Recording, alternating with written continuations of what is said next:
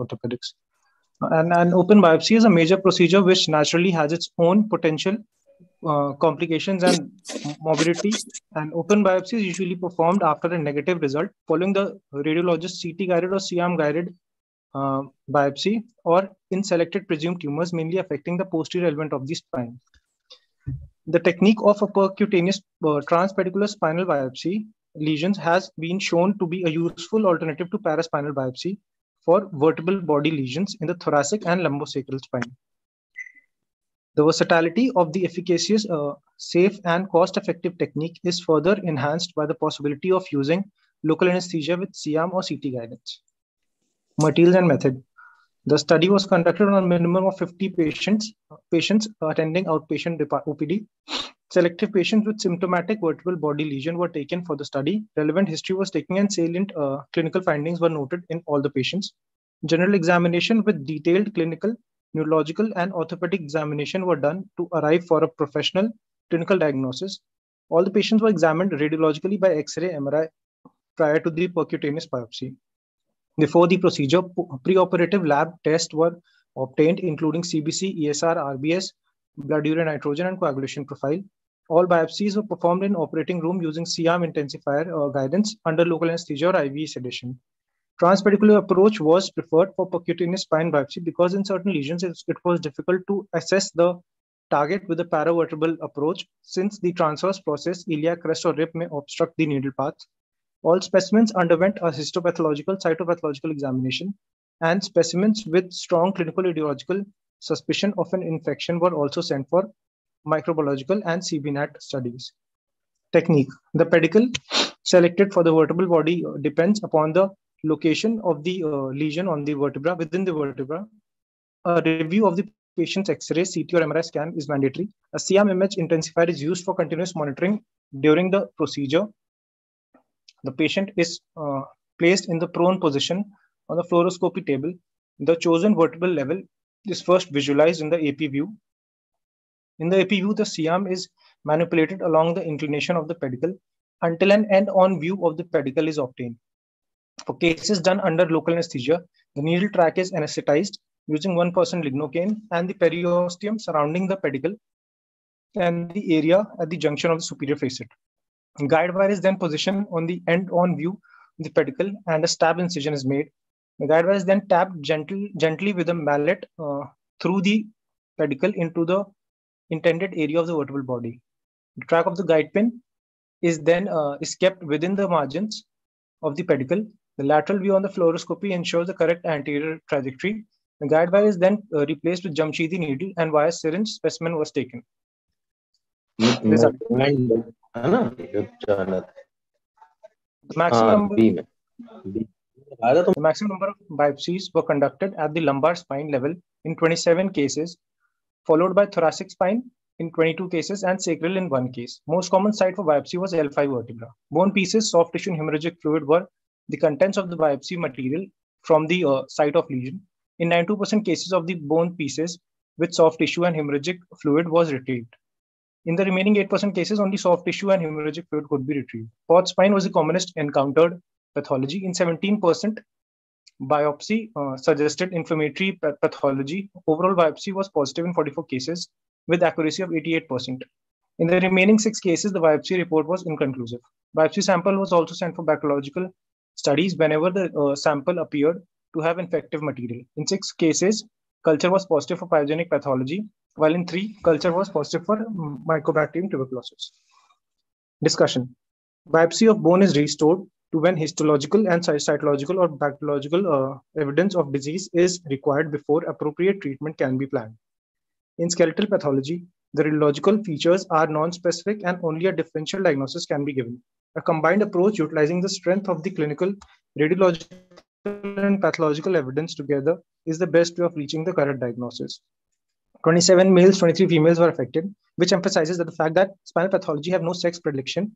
It was observed that lumbar spine was commonest involved vertebral level, followed by thoracic spine and then sacrum. In 10% cases, lesion was dorsolumbar, and in 4% patient, lesion was lumbosacral. In rest 6%, skip lesions were encountered. In our study, 94% of the lesions were osteolytic and 6% were mixed. Osteolytic lesions, osteolytic lesion, 85%. Okay. Fluoroscope compared to open biopsy and computer-guided to tomographic directed percutaneous biopsy. Conclusion.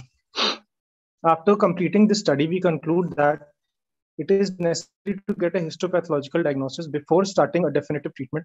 Percutaneous transpedicular spinal biopsy is technically easy, can be done by an orthopedic surgeon, does not require any sophisticated radiological equipment, and has less morbidity as compared to open biopsy of the spine. It is cost effective and can be done as a daycare procedure. We suggest that all orthopedic surgeons dealing with spinal lesion in the clinical practice should take up percutaneous transpedicular biopsy as the first line of investigation in all radiologically evident lesion of the spine before starting any definitive therapy. Thank you.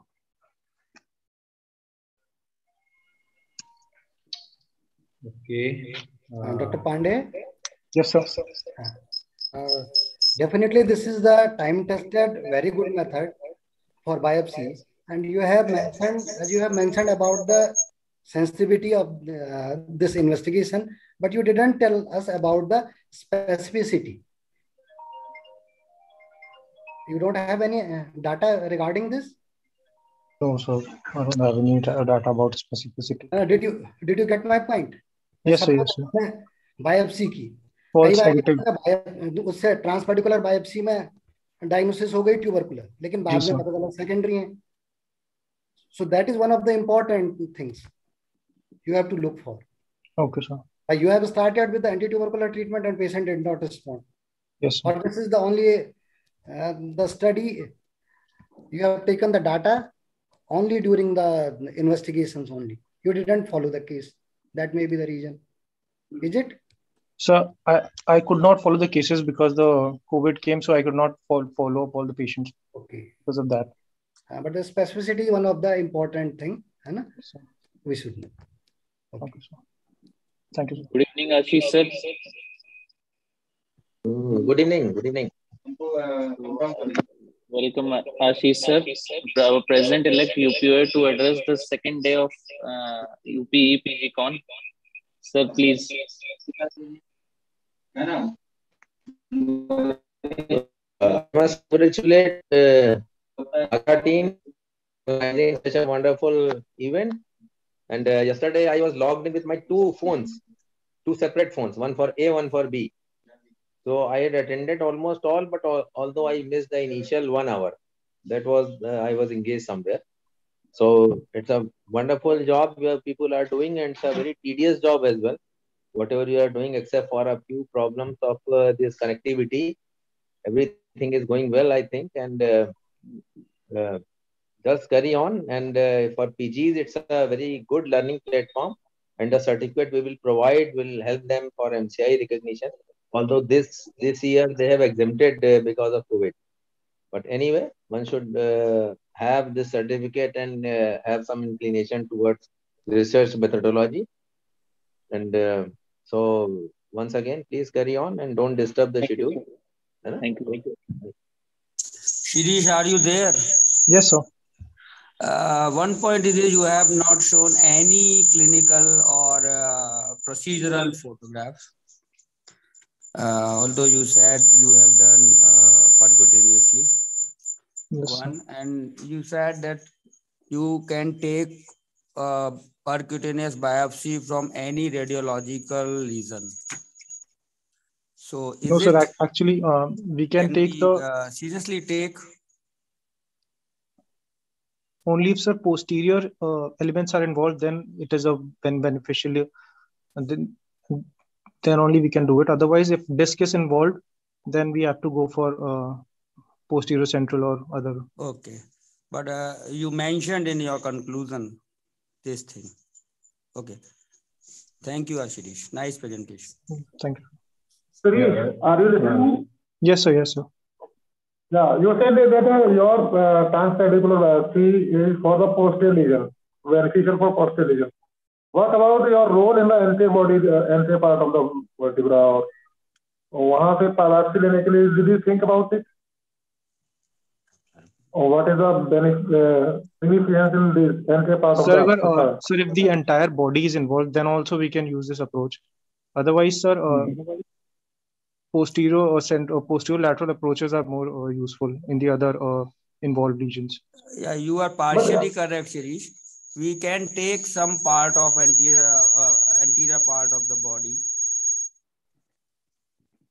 Yeah, transarticular approach itself is going into the anterior part and the even entire body of the vertebra. So it is maybe useful in the anterior part of the vertebra. But do you have any data regarding this? How many in the cases you have biopsy in the body of the vertebra or anterior part of the vertebra? No, sir, I don't have data. No. Okay. Okay. In all, it's a very good presentation series, and it's a time-tested thing. So, one thing I would like to ask that in what all cases would you like to recommend this biopsy, like in clinical practice when we see patients of POTS? So if the patient comes with chronic pain of the back, and if the pain has not subsided, like after 3-4 months of treatment of like antibiotics and other medications for pain, if the patient has got no relief, then we can go for this approach, this modality of treatment. Like we get an MRI, and the MRI suggests it's an infective lesion, most likely tubercular. So would like to ask other people also who are logged in. So is it wise to always go for a biopsy, or by just the MRI and the clinical and the pathological picture, we can maybe give a trial of ATP, and then if the patient is not responding, then we go for a biopsy, or the people suggest that straight away we go for a biopsy and then start treatment. What is the opinion of the other people of the house also? okay. Thank you very much, Shirish. Yes, sir. So now move on to our next presenter, Dr. Brijesh, are you sitting in a room with another Zoom meeting open with somebody close to you? There is a lot of echo from your end. अब थोड़ा दूर बैठ जाइए उनसे तो echo नहीं है. So Nikhil, are you there? Yes, sir. Okay. Sir, good evening. Share your screen and let's start your presentation, and be stick to your time.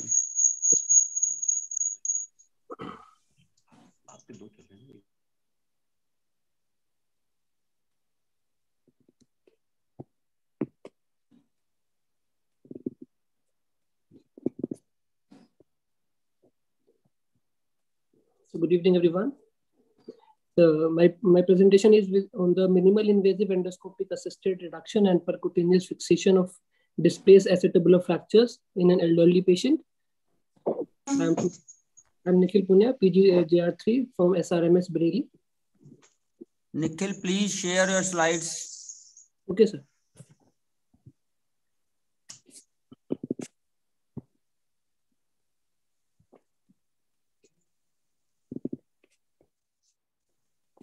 Sir, is it visible, sir? Let's start. So myself, Nikhil Punya, PGJR3 from SRMS Bareilly.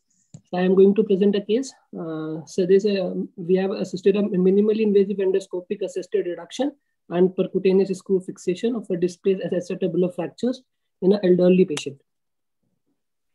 So we have a patient, a 60-year-old male, presented to our emergency department following an RT, and accordingly we have managed the patient in the emergency as per the ATLS protocol, and pelvic radiograph shows the acetabular fracture based on the Judith's view and CT.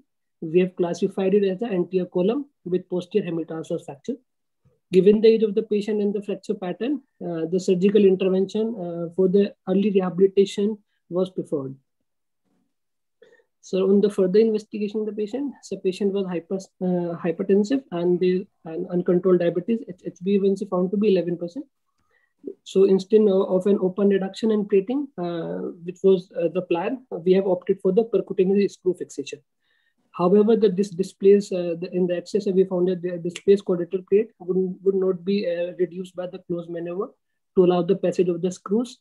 So we opted a novel method of an endoscopic assisted reduction of an quadrilateral plate and a minimally invasive screw fixation to address the same.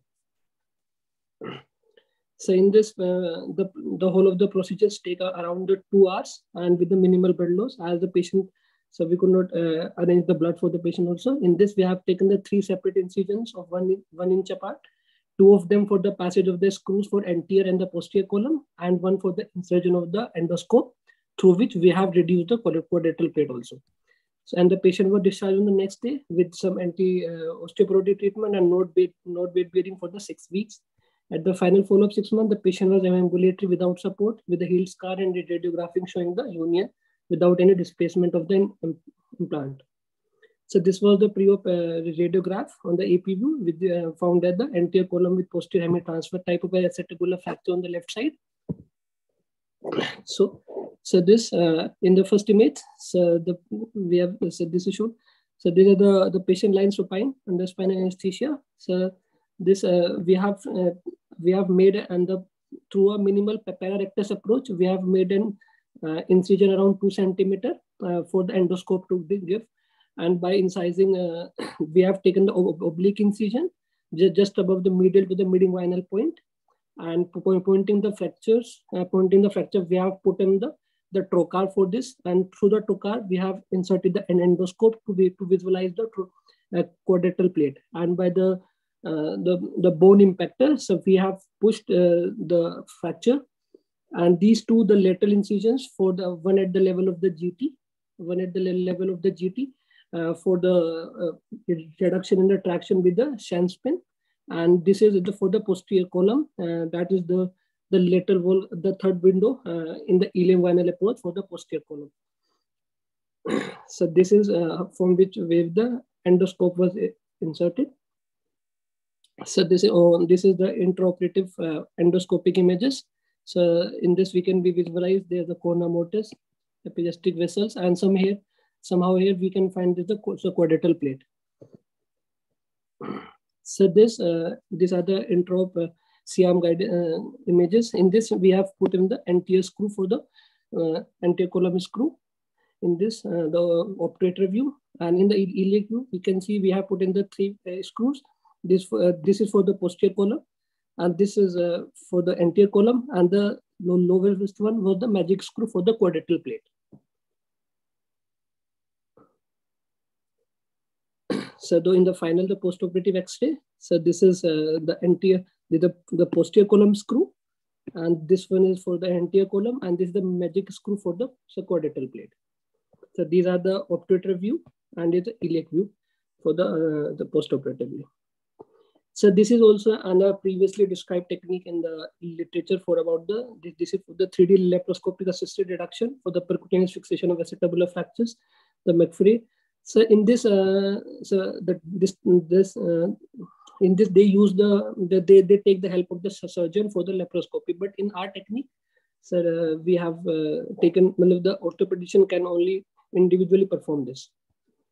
So the discussion, so the use of endoscope to assist in the fracture reduction and passage of the guide wire and the screw under vision eliminate any chances of malreduction and of screw malposition, making the use of percutaneous screw fixation technique an attractive option for the acetabular fracture in the elderly patient. Thank you, sir.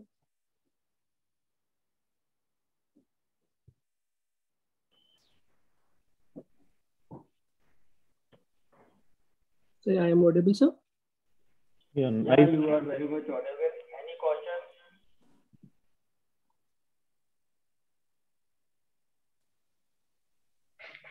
Which scope are you using? The endoscope, sir. Sir. The normal endoscope that we use for laparoscopy.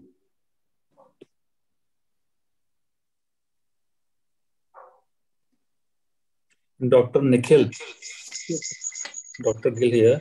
Don't you have any follow-up for this case? You have presented only one case. You have one case technique. We don't have any follow-ups. After that, COVID was in the rise. We could not collect the follow-up X-rays. What is the conclusion without follow-up? And you should present your thesis here. You are a student, PG student? Yes, I am a PG student, sir. What is your thesis? So my thesis was about the distal radius with the external fixation with the just. Instead of presenting your thesis, you selected only one case without follow-up. This is platform for presentation of your thesis for PGs mostly. I have Okay. I've Okay. given also, but was not by the team. Nikhil, how many cases you have done? So till now? for this cell only we have done one case till now. Okay. And still you have not mentioned that in which type of classification and which cases in which you are using this scope. So in this we can if we, as per your presentation, we can do this endoscopic in all acetabular fractures. So minimally displaced fractures. Okay, you have not mentioned this. Okay, sorry. Nikhil, it is a good attempt, but this can't be taken as a foolproof method, as the only single case report is there. Yes, sir. So we need to have more cases, and basically the endoscopic assisted endoscope is helpful to check for the reduction. You can look the quadrilateral plate, but you didn't mention about the method of reduction. Yes, sir. I've in this we have reduced the anterior and the posterior column by the shank spin from the GT for the anterior column, and for the third window of the ilium-vinyl approach, so we have reduced the the posterior column using the shank spin. Okay. And the second thing, the length of the screw were quite short. Yes, sir. So in the follow-up, it is quite possible that they may lose their reduction. Yes, sir. So that's why follow-up is very important. Yes, sir. Yes, sir. You have not given any follow-up regime. Yes, sir. So we could not. How long you are keeping patient in bed? When will you start toe touching or weight bearing? We have started the toe touch after 6 weeks. For the 6 weeks, we have patient on the bed rest. Okay. Yes. Okay. Overall, good attempt. Thank you. So, thank you, Nikhil. Nikhil, excuse me. On one side, you told that your motto was to early rehabilitation. On other hand, you are saying that I kept the patient on bed rest for 6 weeks. Yes, sir. But sir, sir, for the both the things are controversial, no? So for the open reduction and internal fixation with the plate or something, so we can go for an early mobilization. But sir, since we could not go for an open reduction as patient for the wound healing there, and we could not arrange blood for the patient, so we have selected this for going the endoscope, so percutaneous fixation. But sir, in percutaneous fixation or by the closed method, we could not reduce the quadrilateral plate, so we have introduced this endoscope method to reduce the quadrilateral plate, basically, sir. So, but for this technique, sir, we have to keep the patient for immobile for about 6 weeks. So it is contrary to that thing that we have gone for the early mobilization. But for this and by this technique, we have kept the patient immobile for 6 weeks. Okay. Thank you very much, Nikhil. So our next speaker is Dr. Saurabh Mittal. Saurabh, are you there? Yes, sir. So let's share the screen and start the presentation. Yes, sir, sure.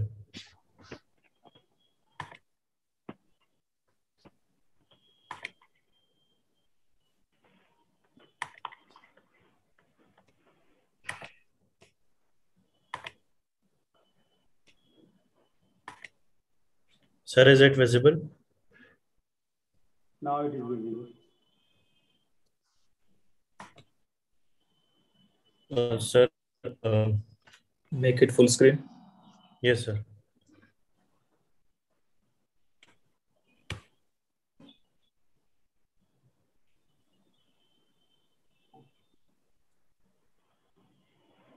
Topic for my paper presentation is surgical reconstruction of acromioclavicular joint disruption, Rockwood type 3, a case report. Sir, I'm a junior resident, second year junior resident in Rohilkhand Medical College and Hospital, Bareilly. So Rockwood classified acromioclavicular joint dislocations into grades 1 to 6 based on the direction and amount of clavicular displacement. Grade 1 and 2 lesions are generally thought to be begin and can be treated conservatively. There is also widespread agreement that class 4 to 6 injuries should be operated on. Nonetheless, the discussion over whether to treat type 3 AC joint injuries with conservative or surgical treatment is still ongoing. The incidence of complications varies depending on the desired surgical treatment for type 3 injuries and can sometimes result in a loss of shoulder function. In contrast to that, conservative management may result in an excellent and painless shoulder function. However, failures after conservative treatment still suffering from chronic instability and pain may require a surgical because of an inferior clinical outcome.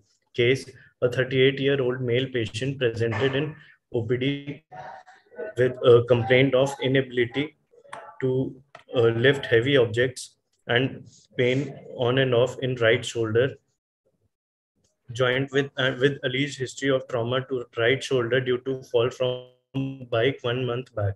Patient was then managed outside conservatively with arm pouch sling and oral medications including anti-inflammatory analgesics, but not relieved and presented in RMCH for further management. On physical examination, deformity was present at AC junction and range of motion was normal at shoulder joint, but it was painful. Patient's blood investigations were within normal limits on radiological X-rays suggestive of Rockwood type 3 AC dislocation and hence planned for surgical reduction as open reduction and internal fixation with modified Weaver-Dunn technique with distal clavicle resection and post-op X-ray and physiotherapy was required. Expected outcome was deformity correction, reduction of AC disruption, and strengthening of the shoulder joint. After 3 months of follow-up, it was observed that patient started lifting weight with less effort and pain as earlier and is further improving and strengthening the shoulder joint. Methodology: a horizontal S-shaped incision of approx 10 centimeter was given over right AC joint. Distal end of clavicle was freed from soft tissue. Around 1 centimeter of distal end of clavicle was resected. Two tunnels parallel to each other were made in clavicle extending from the lateral surface to the superior surface of the clavicle. Coracoacromial ligament was detached from acromion process. The acromial end of the coracoacromial ligament was attached to the distal end of clavicle through the tunnels using ethibond suture. Double strengthening was achieved by hooking another ethibond suture from coracoid process to middle 1/3 of clavicle. These are the intraoperative pictures. This is pre-op and post-op X-rays. This is the post-op scar of the patient. Now discussion: the optimum treatment for acute AC dislocation is still a joint point of contention. The best outcome may only be achieved if the AC joint is repaired anatomically as accurately as possible according to the proponents of operational treatment. This is because following conservative treatment, the remaining dislocation may cause prolonged discomfort. These concerns are countered by the good results that have been recorded in recent years after conservative management. These authors noted that while conservative treatment can yield equivalent results, it does not expose the patient to the hazards associated with surgery. In their meta-analysis of the matter, Phillips et al. Eventually advocated against surgical treatment. The absence of utilization of the Rockwood classification of AC joint injuries in terms of selective criteria is a key shortcoming in the ongoing topic of AC dislocation treatment. Even if all of the injuries in issue are classed as TOSI type 3, the informative value of the results of a study on this topic is significantly reduced if several types of Rockwood injuries are included in the comparatives. As a result, we discussed solely on Rockwood type 3 injuries. Although it is possible to evaluate different surgical approaches, it should be noted that when using meta-analysis to compare surgical treatment to conservative treatment, conclusion must be stated with caution. The stated results, the concept, the benefits, and the downsides of various surgical methods differ significantly. As a result, things should not be thrown together at random. The need for a second procedure to remove the implant may be considered a disadvantage when compared to surgical techniques using polydioxanone bands for augmentation and reduction. The formation of stiff scar tissue is required for the healing of injured coracoclavicular ligaments because this is the most important aspect. A lack of mechanical stability in the coracoclavicular ligaments will result in long-term discomfort, regardless of treatment. Although it is known from the literature that a complete anatomic reduction is not required for restoring normal shoulder function, the degree of displacement in type 3 AC joint dislocation does not appear to have a significant impact on the end outcome.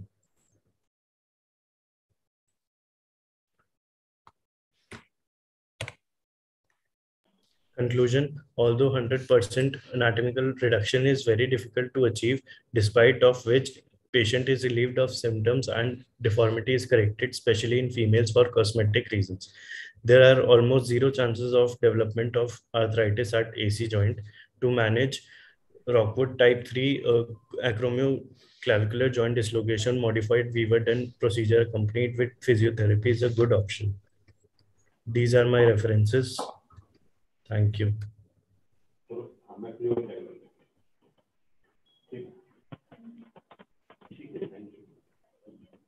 Dr. Saurabh? Yes, sir. Nice presentation. How many cases you have taken? Sir, as it is a case report, I have taken only one case. Okay. So Yes, what rehabilitation you follow in this patient? Sir, we started with pendulum exercise, and sir, then slowly we started with range of motion exercises. After how many weeks?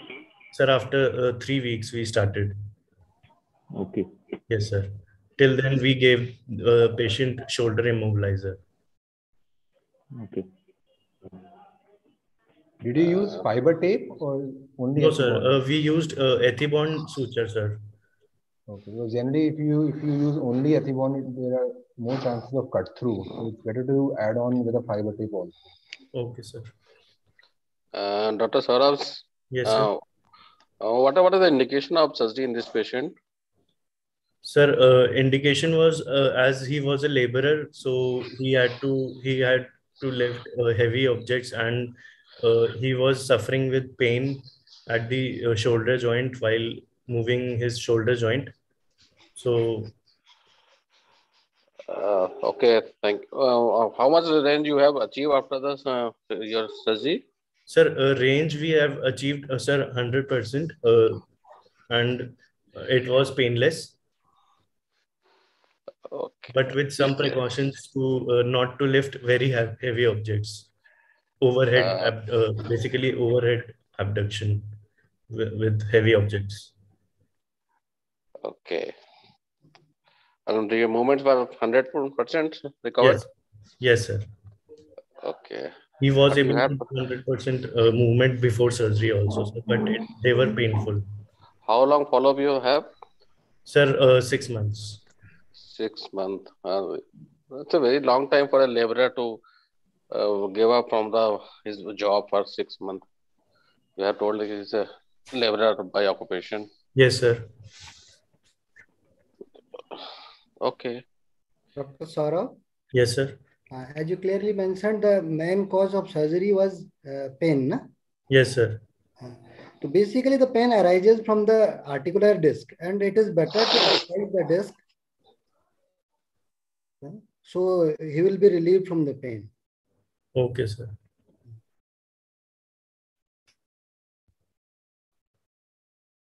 Okay, thank you. Thank you. Okay, now I'm inviting the next speaker, Dr. Nishant. Dr. Nishant, are you there?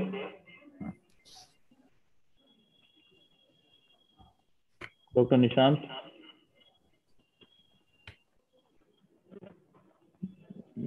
Dr. Sushant?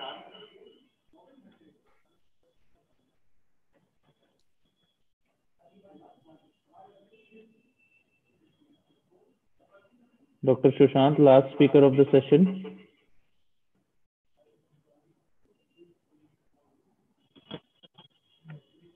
So I think all are over. No one is there.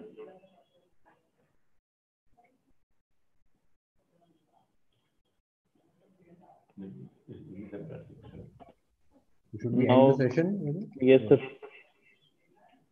It was a very informative session. We had 3 speakers. Excuse me, sir. Sir, his mic is off. Can you hear me? Sir, can you hear me? Yes, sir. He has just turned on his mic. Sir, can you hear me? Yeah. We can hear you, Dr. My apologies, sir. Yeah, okay. Share your slide. I would like to share my screen. Yeah. Sir, I don't know why it's not showing. There is an option of share screen. Yes, sir. I'm clicking on that, but it is not.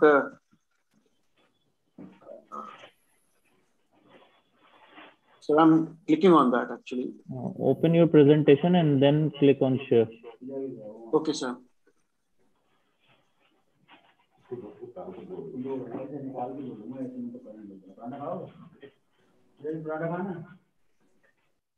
Yes, sir. I just sent a request.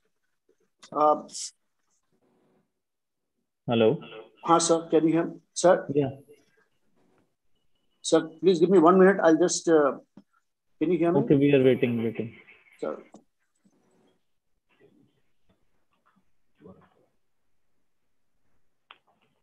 But we are able to see you, Dr. Shant.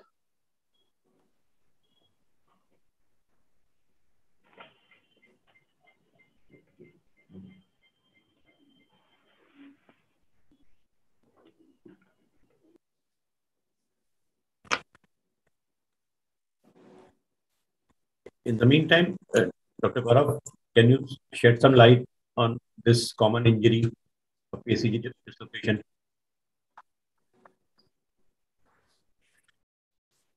Sorry, sir. Yeah. Gaurav, can you tell us the practical management of these type 3 dislocations? As the speaker, Dr. Saurabh, he very nicely described the procedure. Yes, sir. For this chronic dislocation. By chronic, we generally mean that it is more than 4 weeks old. Yes, sir. So any AC joint injury which is more than 4 weeks old, we classify it as chronic. And for those patients, it is basically we have to first listen to the complaint and history that what is the presenting complaint of the patient. Most of the patients, they do well even despite very severe deformities with AC joints, and we just need to give them some physiotherapy and they do well. But for patients who are heavy manual laborers who need to lift weight, we need to offer them some surgical, and I find this modified Weaver Dunn procedure the best. Some people are now doing arthroscopic reconstruction of CC ligaments. Yes, sir. With without a graft. But for me, this procedure, I've done a few and they have shown good results with almost near normal movements. Yes, sir. And Gaurav, are you ready now? No. Dr. Nishant.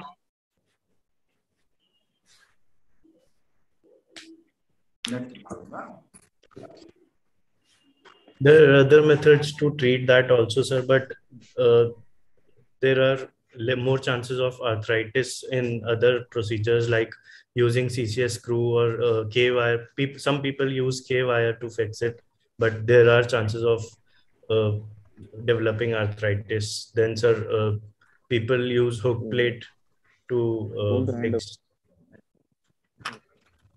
Yeah, one thing I wanted to ask regarding the first talk, I think that question of mine went unnoticed.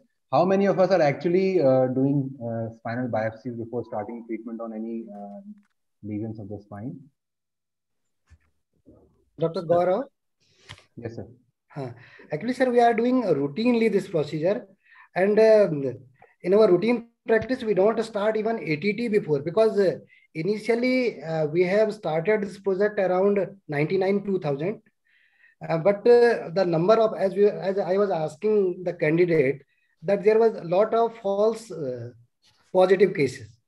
So it is better to go first for the transpedicular biopsy and then start ATT. And particularly in present scenario, we are having lot of cases of resistance in tubercular. So we send the sample for the CV net along with that. Yeah, because there was a recent case of mine. He was diagnosed MRI as spot spine, and I started ATT. And once I gave him this 4-drug regimen. After 2 months, when I switched to 3-drug regimen, he started showing the symptoms again. So I got a biopsy done, and he had this rifampicin resistance. So I was wondering whether to advise every patient biopsy and then start treatment. I think it's a better idea. No, sir, you are absolutely right, sir. Because initially, this article was published around 2001 or 2002 in IGO also, and then there was a lot of cases. Then we follow the same regime in the future also. Dr. Nishant.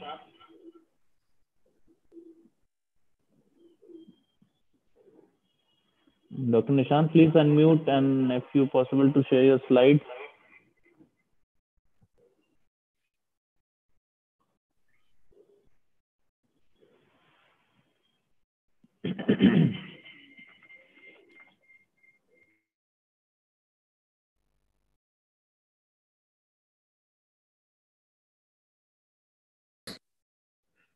Hello.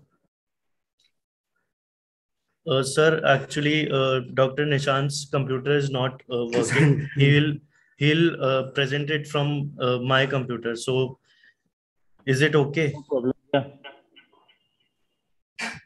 Sure, sir. Hi, it's okay.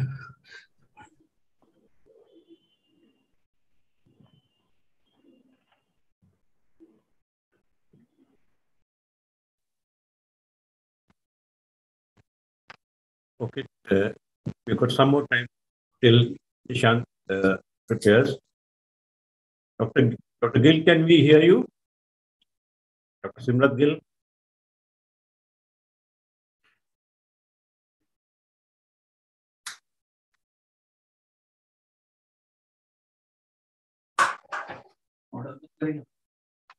Anybody else who want to make any comment?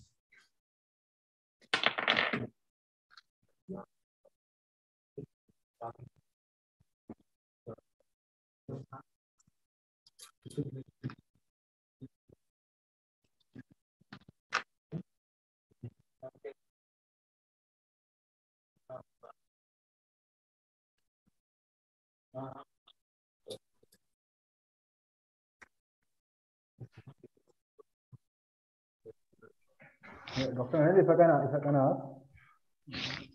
Okay, I think yes. Okay, can you see your screen? Sure. Nishant, if you're ready, you can start. Ji sir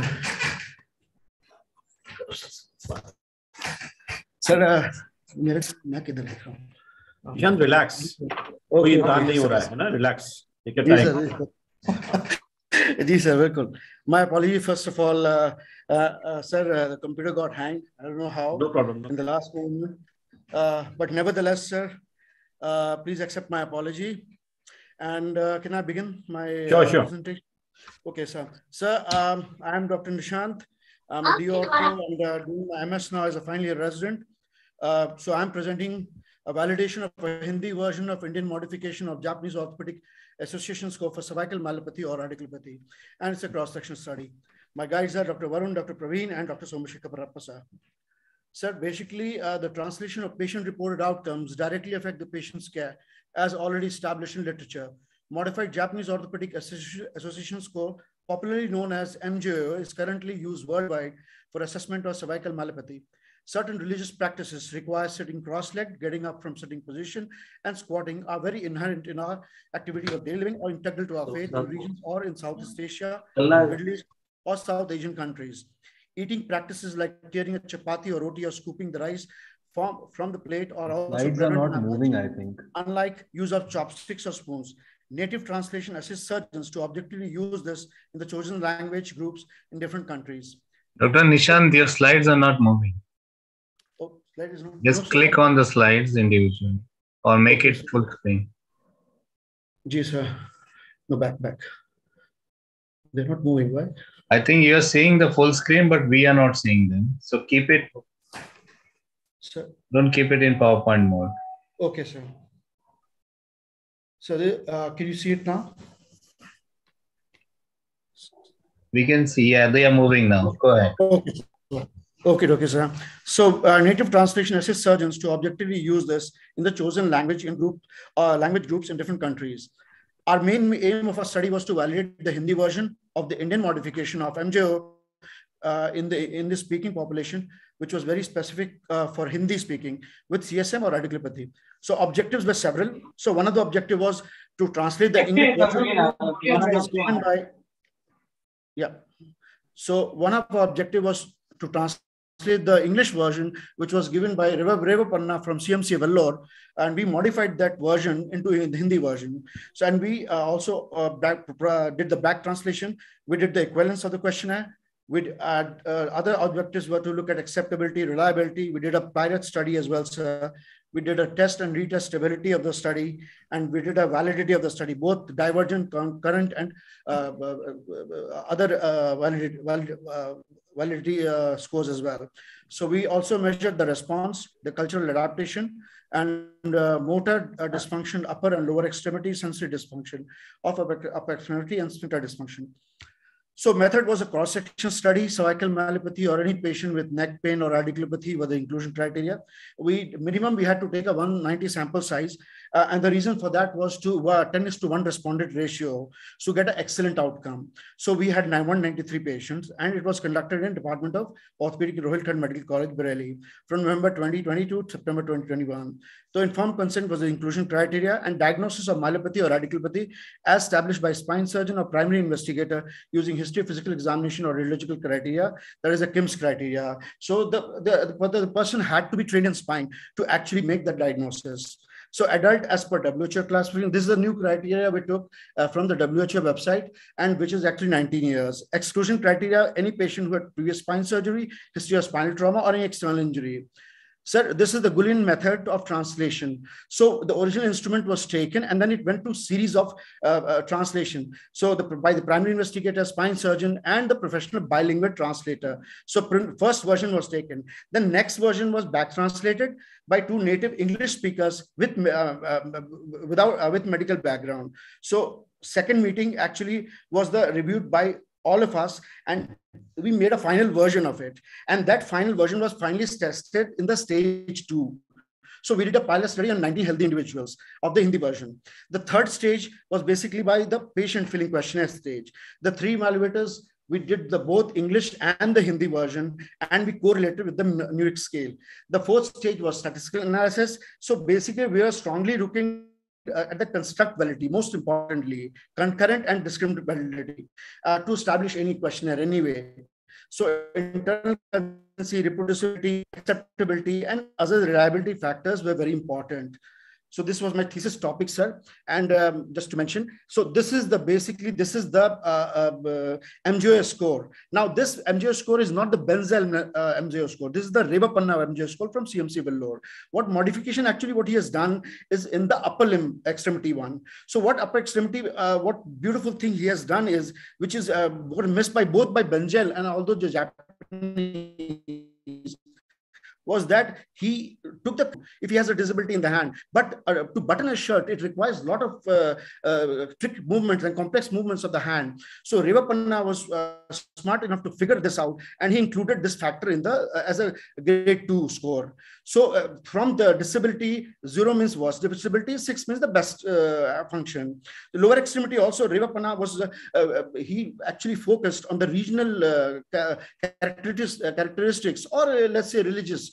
Sometimes a religion requires to squat and pray and things like that. And Revapanna very smartly included the fourth factor, which was getting up from a squatting or cross-leg position. So that actually tells us a lot about disability. And he came up with the score in English version. We have actually modified this entire score into Hindi version, as I pointed to earlier. And sensory disability, he kept same as Benzel or Fukui and other Japanese scores, and sphincter dysfunction as well. Sir, this was the Hindi translation we did. So let me just give you a small example, sir. जैसे grade 2 है अगर upper extremity में, तो कमीज का button लगाने में असमर्थ था, किंतु चम्मच से खाने में समर्थ था. तो आदमी चम्मच से खा सकता है, लेकिन अगर वो बटन नहीं लगा पा रहा है तो इसका मतलब वो बहुत ज्यादा डिसेबल है. तो ये इंपॉर्टेंट था. और ठीक उसी तरह जैसे बिना सहाय के चल पाना, किंतु बैठे हुए आदमी को उठ पाना में असमर्थता हो. तो ये सब चीजें, ये हमारा हॉलमार्क था पूरी स्टडी का. सर ऑब्जर्वेशन में 193 पार्टिसिपेंट्स थे. मेनली जो एज ग्रुप था वो majority was in between 36 to 45 and next was 26 to 35, so relatively young, very few in the older age group. So we took the diagnosis, final diagnosis हमने देखा और education level देखा. So final diagnosis में cervical myelopathy का 193 में was only one patient and disc was only one, and rest all were like spondylosis, spondylosis or spondylitis patients. Now education level, we had a huge number which was illiterate. So what one small modification we did was we kept a very trained nurse. So the surgeon did not interfere with the questionnaire. So a trained nurse would translate that to the patient and then would score it. For that was done for the patient. But those who were literate and they could read, they filled the questionnaire by themselves. Now, what we looked at the questionnaire, the MJO score, both English and Hindi version 1 week apart, because we know that in 1 week the disease process will not change very radically, and that was the entire crux of the matter. So we wanted the score to be same. So if we proved that the score was same, we could establish all the parameters. So as you can see in the graph, sir, the MJ score did not change much after 1 week, and we also record the time because we want to see how responsive the score was. So obviously the patient had to read the questionnaire, so there was not much difference, very slight difference between the English version when the patient had to score. Obviously the patient took little time because they have to, those who could read and write, or we had to translate to them. So we looked at all these variables, sir. As you can see, upper limb score, lower limb sensory, upper and lower, upper limb, bowel and bladder dysfunction, etc. You can see that there was no difference. So that actually proved that the disease process did not change and the patients could actually read the questionnaire very well. And it was a questionnaire cum score as well, it turned out to be. Sir, all the parameters. So we, because we had a very few severe cases, we had only one myelopathy case in the entire COVID time, and we had one disc case. Sir, unfortunately, we had to run a Mann-Whitney score. So Mann-Whitney, non-parametric way, we could actually just see whether there was any difference in the time to fill the questionnaire or a modified Neuric scale, how it responded 1 to 2 weeks, because modified Neuric was clinician based. So we compared with the MJOA. So these were the results, and it was significant only for the time to fill the questionnaire. So for rest, it's remained the same. Sir, this graph clearly shows the lower limb, not much difference, sphincter dysfunction, sensory upper limb, sir, and we did a kappa statistics to see the correlation, and it had a very good correlation compared to literature by various studies, which I'll be showing in my discussion. So reproducibility, we proved that the English version was also by Revapanna and CMC Vellore was reproducible, sir, and also the Hindi version was reproducible. That was another hallmark of the study. So let me take you through the different studies that have been done, sir. The first score actually came in 1971 when the Japanese Orthopaedic Society came up with the score. So they had a set of questions. This was a vague set of questions, unfortunately not validated. Hirabashi was the first Japanese who actually translated it and then proposed a score. So Benzel in 1991, the neurosurgeon from United States, was the first English version that came in the literature, and what we have been so far being followed all over the world globally. In 94, Japanese Orthopaedic Society, they were using it for elbow score, shoulder elbow score. So they had to also come up with a little modification, which I'll talk about it in next one. So Jan was the first who actually did it in India. Unfortunately, he has not provided the details of the score in the paper. He never showed the score, how it was translated or anything like that. So it didn't have any clinical significance. So Fukui was the first one from the Japanese Orthopaedic Society who actually came up, and he divided into 4 parts. So first his attempt was to prove the reliability, which he did in 2007. Next, Foucault established the reliability which could not be established in the first part. So he did it in the second part of his questionnaire. And then he did the third part with good clinical correlation. And fourth part, he did with excellent reliability, but unfortunately, it was not validated. So the validation came with Bartel. Bartel was the first who actually validated the score, sir, for the GOS score, and had a wonderful correlation. Sir, then once he validated it, Bartel, the good thing was he came up with mild, moderate, and severe this grading, which is currently being filed all over the world. Now, once he validated that, everybody came with, the Chinese came up with the first version in 2014, Augusto, a Portuguese version in 2014, 2015, Revapanna, very fantastically, he classified for the Indian population or Southeast Asian regions pertaining to our culture, this thing. And Longo was the Italian version, and Cheng was the Hong Kong Chinese version, and ours is the next version available in the world literature. So we are the first Hindi version to establish this MGOS score. Now, the biggest strength of our study was we were able to establish all the psychometric properties. Every scale could be systematic. Statistically proven. My apologies. So, but there is a limitation that it was a single center study, sir, and not with wide severity of the disease. We didn't have many severe cervical myelopathy patients. But Revapanna, in his original article, has clearly proven that the English version has an excellent correlation between mild, moderate, and severe, and had a good predictability to who should be operated, who should not be operated.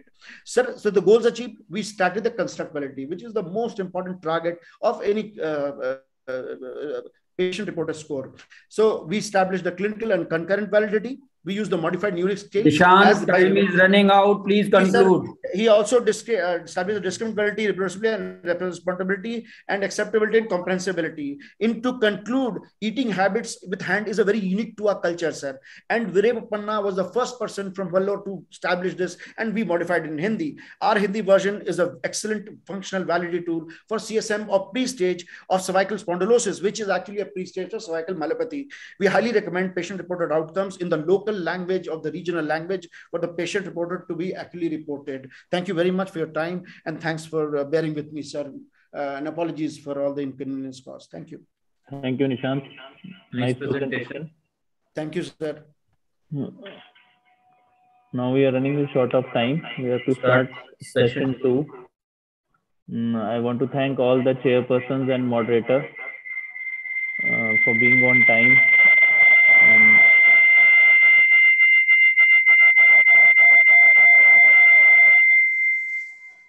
thank you, Gaurav sir, Shakun sir, Dr. Pulkesh, and our respected chairperson, Dr. Anil, Dr. B.K. Gupta sir, Dr. Sanjay Kumar, and Dr. S.P.S. Gill sir. Thank you. Thank you so much. Thank you. Thank you. Thank you, sir. Thank you. Now we are going to start our second session, all 2. So our chairpersons, Dr. Saurabh Agarwal. Welcome, Saurabh. Dr. Paras and Dr. Rakesh Tripathi, sir. And the moderator for second session is Dr. Dharmendra, Dr. Ravikant Rohela, and Dr. Hemant Chahar.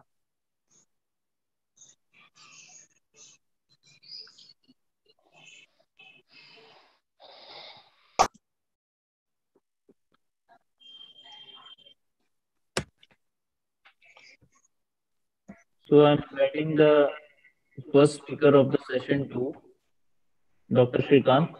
Are you there? Dr. Shrikant? Hello? Yeah, Dr. Shrikant? Yes, sir. I'm here, sir. Yeah, please share your slides and ready with your presentation. Yes, sir.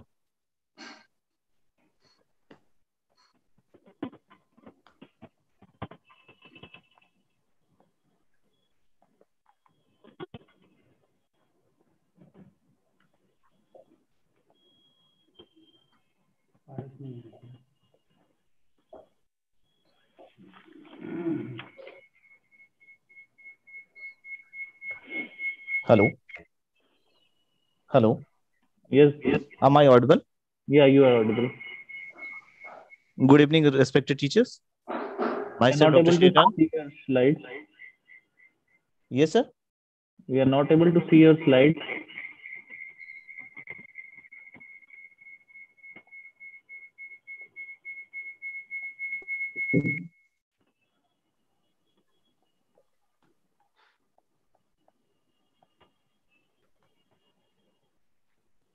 Is it, sir? Sir, is still not visible? Wait. Not visible, not visible. Beta. Not visible.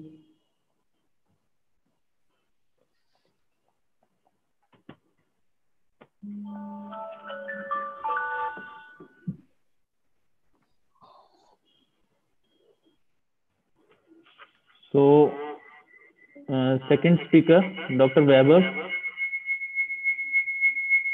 Hello. Hello, Hello. Dr. Weber, are you online? Hello. Hello. Hello. Dr. Weber. Hello. Yes, Dr. Weber. Yes, You're sir. ready with your presentation? Yes, sir. Yes, start. And Dr. Shrikant, be ready after this. Okay, sir. Yes, start with your presentation, Dr. Weber. Yes, sir. Sir, is my screen being shared? Yeah. Okay, sir. Thank you, sir. A very warm welcome to all the respected faculty members. I, Dr. Weber Vadholia, am here to present my topic of comparative prospective analysis of intra-articular fracture of the proximal tibia managed by Joshi's external stabilizing system versus plate fixation. This study was conducted in our GSVM Medical College, Kanpur.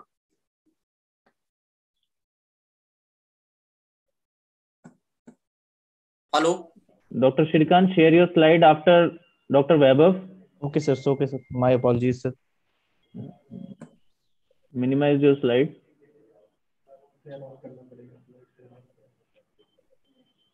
Dr. Weber. Hello. Yeah, Dr. Weber, please continue.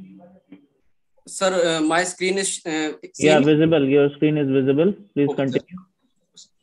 So the fractures around the knee joint, that is a weight-bearing joint. These are of very importance. They result in a significant morbidity and deterioration in the quality of life. The treatment of upper tibial fractures with intra-articular extension has become a challenge for the orthopedic surgeons. We can see that the intra-articular fractures, which are the tibia plateau fractures, they are about 1% of all the fractures and about 8% of the fractures in the elderly population.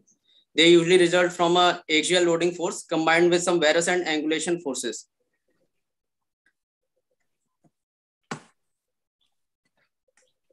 The study was a prospective comparative study conducted in the Department of Orthopaedics of GSVM Medical College, Kanpur. We studied total of 33 patients of the intra-articular fracture of proximal tibia, and they were followed for a minimum period of 6 months at regular intervals. Of the 33 patients, 23 were managed by plate fixation and 10 patients were managed by gist fixation.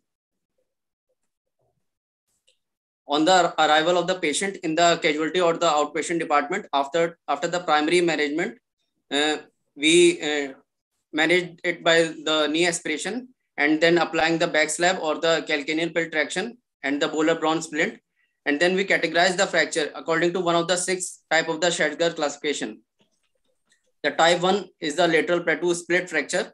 Type 2 is the lateral plateau split depression fracture. Type 3 is the lateral plateau central depression fracture.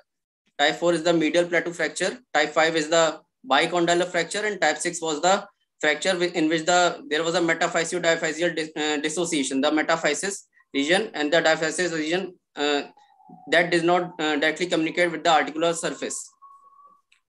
The patients included in our study were all the acute proximal tibia fractures of less than 3 weeks duration of either sex. And they were of less than grade 3B according to the Gustello-Anderson classification, and they must have an intact neurovascular status. The patients included were of skeletally mature 18 years above age and giving consent for the intervention and willing to come for regular follow-up. We excluded those patients which had fractures of more than 3 week duration or of poor vascular status in according to the Gustilo-Anderson grade 3C, or the patient's unfit for surgery, or having certain type of pathological fracture. So this is an overview of how we manage the patient.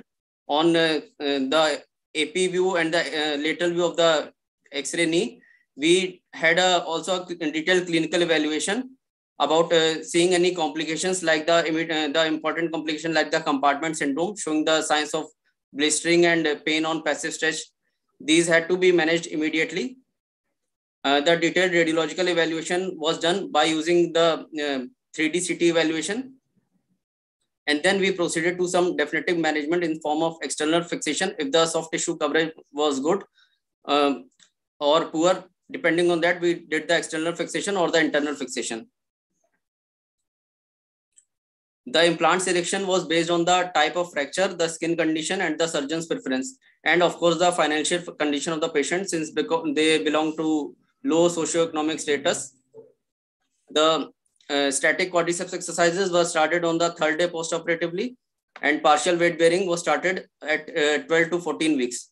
We started full weight bearing only at the signs of clinical or radiological union. At regular follow-ups, the patient were clinically assessed by the modified Rasmussen score for the functional assessment at regular intervals for a minimum period of 6 months.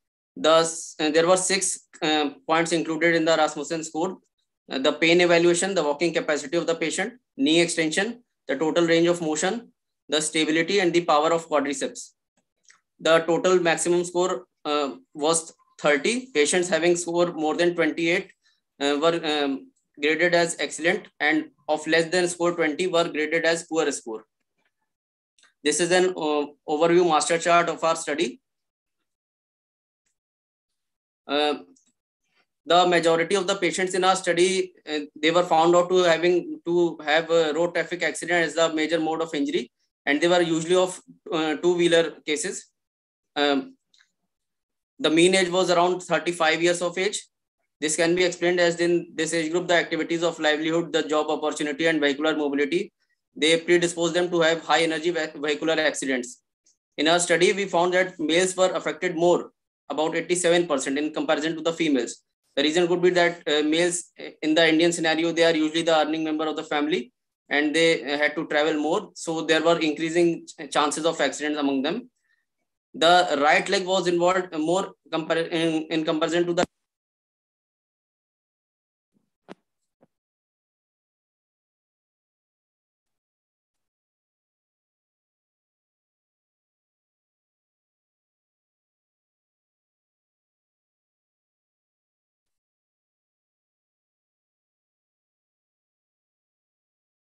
fractures.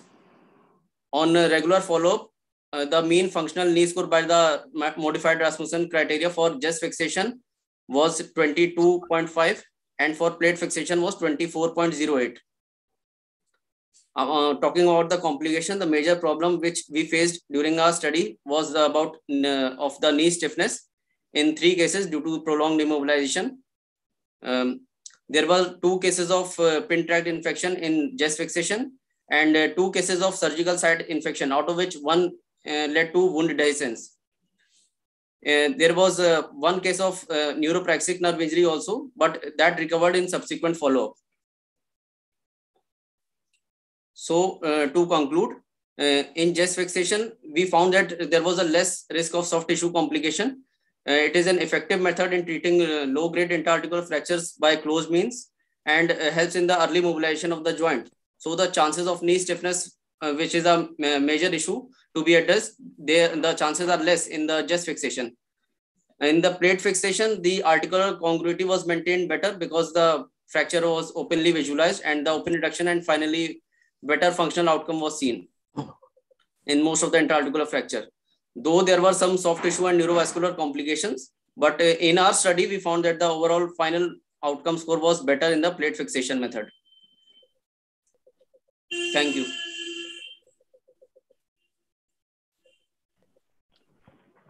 Okay, nice presentation. Thank you, sir. Dr. Vaibhav, any questions?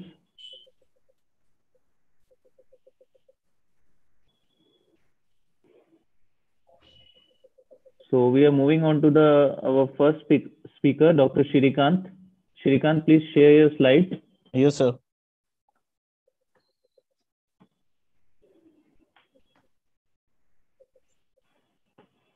Yes. Yes, sir. Is it visible, sir? Yeah, it is visible. Start your presentation. Yes, sir. Good evening, respected teachers. Myself, Dr. Shrikant. My topic is study of prevalence and risk factors of deep vein thrombosis in traumatic lower limb fractures.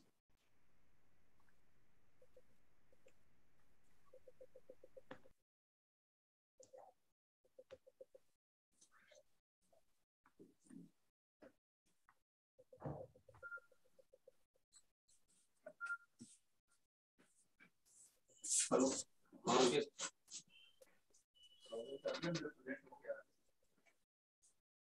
Hello. आने वाला तुम pen drive में अपना ले आओ hello copy कर देना नहीं तो तुम अपना लॉगिन कर लो उसमें हेलो हेलो मैंने तो कुछ नहीं पूछा भाई hello Continue. Please continue. You're audible. Sir, my regards goes to my mentor, chief mentor Dr. Chandan Kumar, and my HOD Dr. A.K. Gupta sir. Here I am introducing deep vein thrombosis. Deep vein thrombosis means thrombus in the deep vein system of a leg. DVT itself is not dangerous, but the situation becomes life-threatening when a piece of thrombus breaks off and travels downstream through the heart into the pulmonary circulatory system and becomes lodged in the lung, which could be life-threatening. Hence, early diagnosis and treatment of DVT is required. Prevalence of DVT. Deep vein thrombosis and pulmonary embolism common causes of morbidity and mortality after orthopedic surgery. In general, surgical patients without prophylaxis against DVT, prevalence was found to be 30% and associated fatality risk was 1%. DVT in the lower extremity is also common in traumatic patients and prevalence was found to be 9.1% to 11%. Risk factors for deep vein thrombosis. The incidence of deep vein thrombosis correlates with the multifactorial risk and complex pathogenesis such as age, sex, fracture sites, and waiting period before surgery. Major surgeries, especially major orthopedic surgery, hip orthoplasty, knee orthoplasty, hip fracture surgery, conquer the greatest risk of DVT. Additional risk factors increasing the incidence of DVT has been also found out. For example, hypertension, obesity, immobility. Moreover, prolonged operation more than 2 hours, a prolonged immobility, and large body mass index are the significant factors. Why the need for a study? In the depth analysis of risk factors in perioperative DVT patients, it may help to diagnose and prevent the disease from progressing any further. DVT with lower limb trauma in Indian patients, by authentic as well as practical approach is needed to plan a such generalized management of DVT and its catastrophe. That's why our aim of our study is to calculate the prevalence of DVT in lower limb traumatic fractures and analysis of risk factors for DVT. Here, the inclusion criteria was patients admitted with pelvis and lower limb traumatic fractures, regardless of getting treated operatively or non-operatively. And exclusion criteria was open grade 3 fractures, pathological fractures, patients who are not willing to give consent in the participate in the study, patient with prior history of DVT or bleeding disorders. Methodology. The following risk factors were analyzed in all the patients: fracture site, injury severity score, GFR, sex, obesity, hypertension. And following additional risk factors were analyzed in the patients who were treated operatively: time from injury to operation and duration from operation. And examination of the patient was done. Complete general examination was done to see the swelling and tenderness over the calf, compartment syndrome, any blistering, open fractures. Materials was all the patients were subjected to color Doppler study of the involved limb after admission and after surgery or after 2 weeks. And patients in whom initial color Doppler was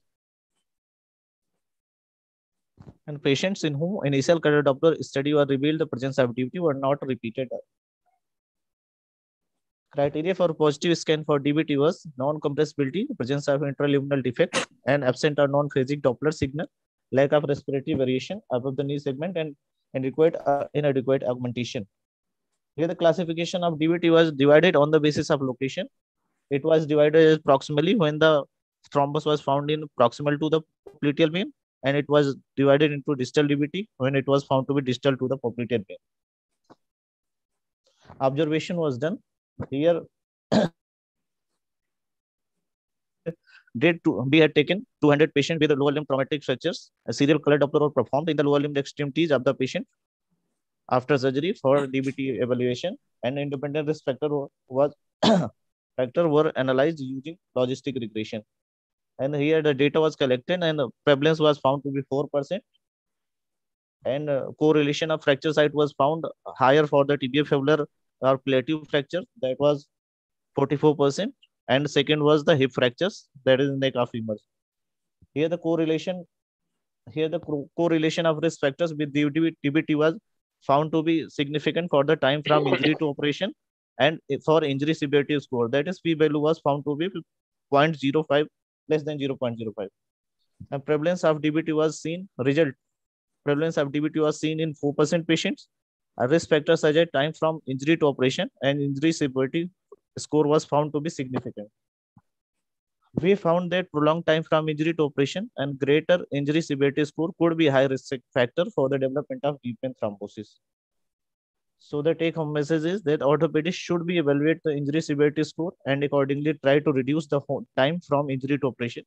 And also every patient of lower limb trauma must undergo serial color Doppler examination to avoid catastrophe of deep vein thrombosis. Thank you.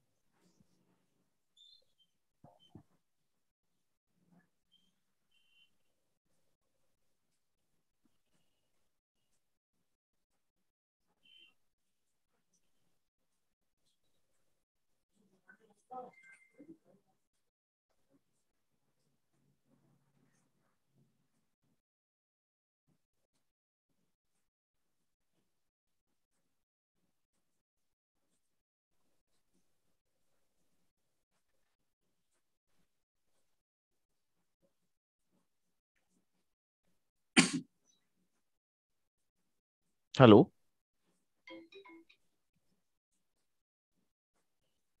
Hello.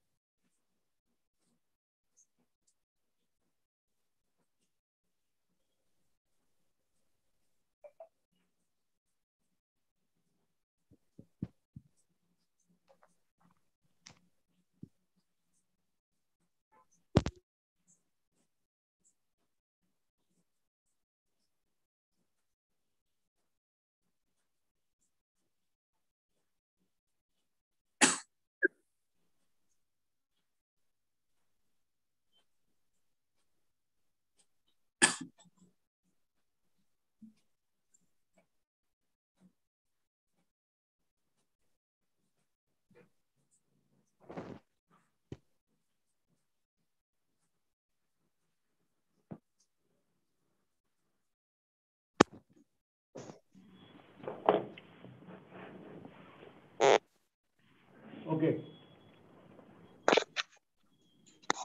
I think Ankit is not connected. So our next speaker after Ankit is Akshat Pandey. Dr. Akshat. Yes, sir. Please share your slide.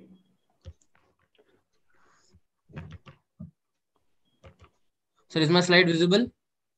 Yes, visible. Now it's visible. Yes, sir.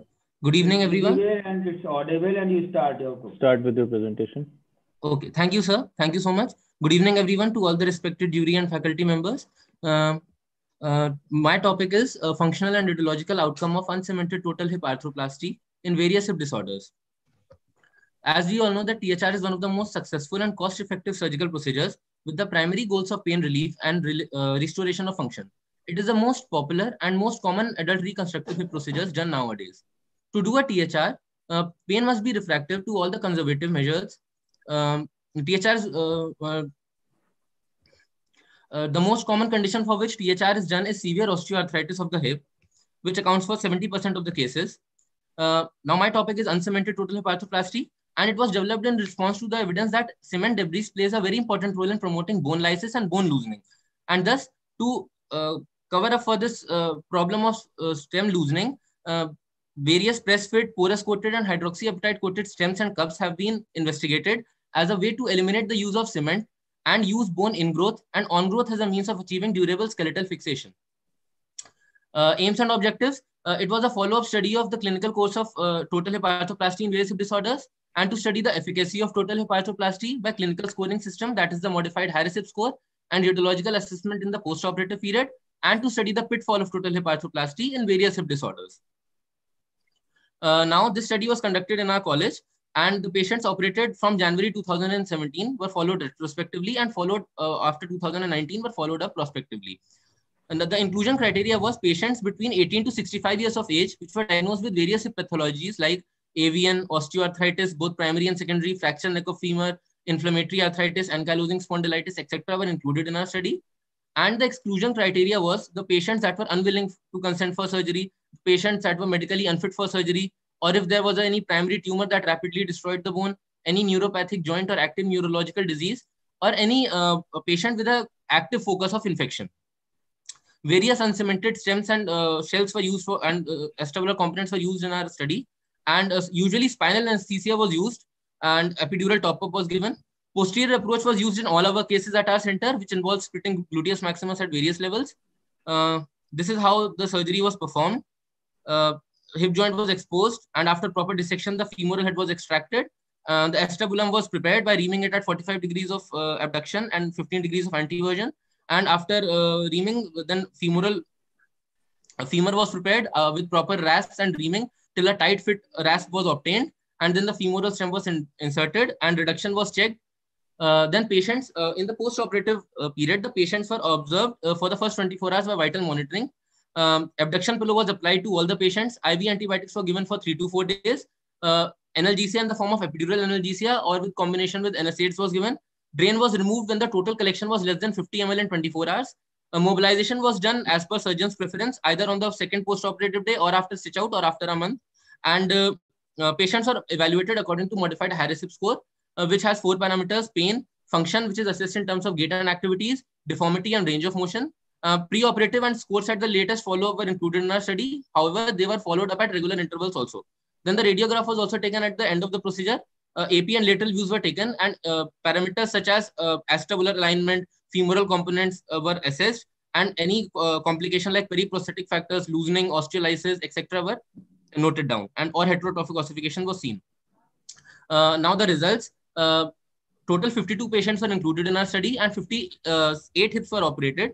Of 52 patients, 6 patients underwent bilateral THR. The most common side for which the operation was done was left side. 50% cases accounted for left side of the surgery and 20% for the right side of surgery. The mean age that came out to be in our study was 39.4 years. However, the age ranged from 18 to 65 years. 73% males and 27% females were included in our study. The main indication that was found in our study was avian of the hip, which was followed by secondary arthritis and infectious osteoarthritis, which accounted for 14% of the cases, and ankylosing spondylitis accounted for 12% of the cases. 2 cases each of primary osteoarthritis and inflammatory arthritis were also seen, and 1 case each of fracture neck of femur and ABC of proximal femur was seen. The minimum follow-up duration was 2 months, and the maximum was 56 months, and the mean duration of follow-up was 21 months. The mean pre-op Harris hip score was 31, and the mean post-op Harris hip score was 94.5, which yielded excellent results. And different parameters also, they improved post-operatively, and the p-value came out to be less than 0.001. Only 3 patients had a lengthening of 1 centimeter, and 4 patients had a 1 centimeter shortening post-surgery, and rest all of the patients had no limb length discrepancy. The average acetabular angle came out to be 41 degrees, with the minimum being 37 and the maximum being 45, and the acetabular coverage was good in all the patients. Combined anteversion was used. The femoral component was in neutral alignment in 45 hips, and in 3 hips it was in varus, and in 4 hips it was in varus, and 3 it was in valgus alignment. And there was no significant difference in the results. Most of the patients were mobilized early, with weight bearing commencing on the second post-operative day. 34 patients were mobilized on the second post-operative day. 4 patients were mobilized after stitch out on day 15, and 14 patients were mobilized after 1 month on first follow-up. And no significant femoral component subsidence was seen with early post-operative weight bearing. Hence, it was found to be safe. Before THR, none of the patients could perform squatting or cross-leg sitting. However, after the surgery, 37 patients, that is 72% of them, could perform cross-leg sitting, and 22 patients, that is 43% patients, could perform squatting. Now talking of complications, the most common complication that was found in our study was heterotrophic ossification and anterior thigh pain. Anterior thigh pain was initial for 1 to 2 months, which subsided with further follow-ups.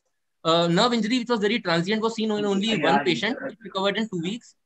One case of deep infection was seen in our study, and later the same patient presented with periprosthetic fractures. No case of DVT was seen.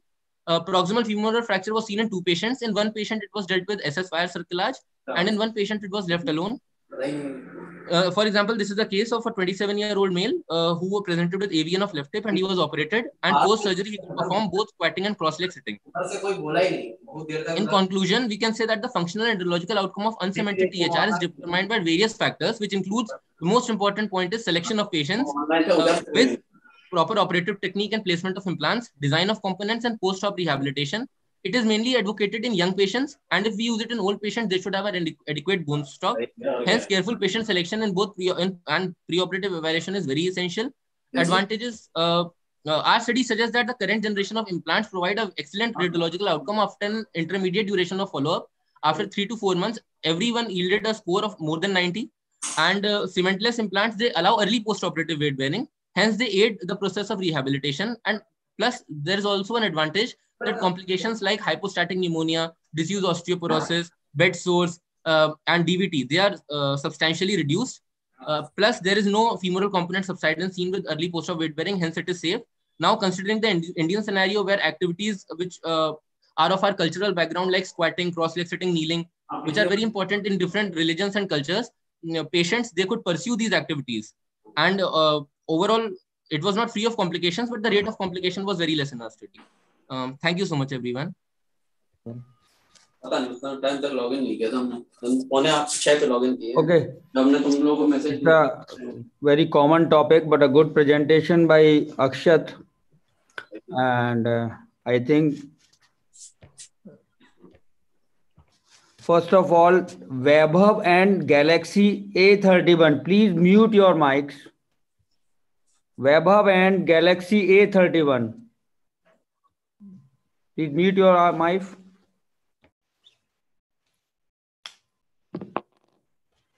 So one query is there, Akshat. Are you listening? Yes, sir.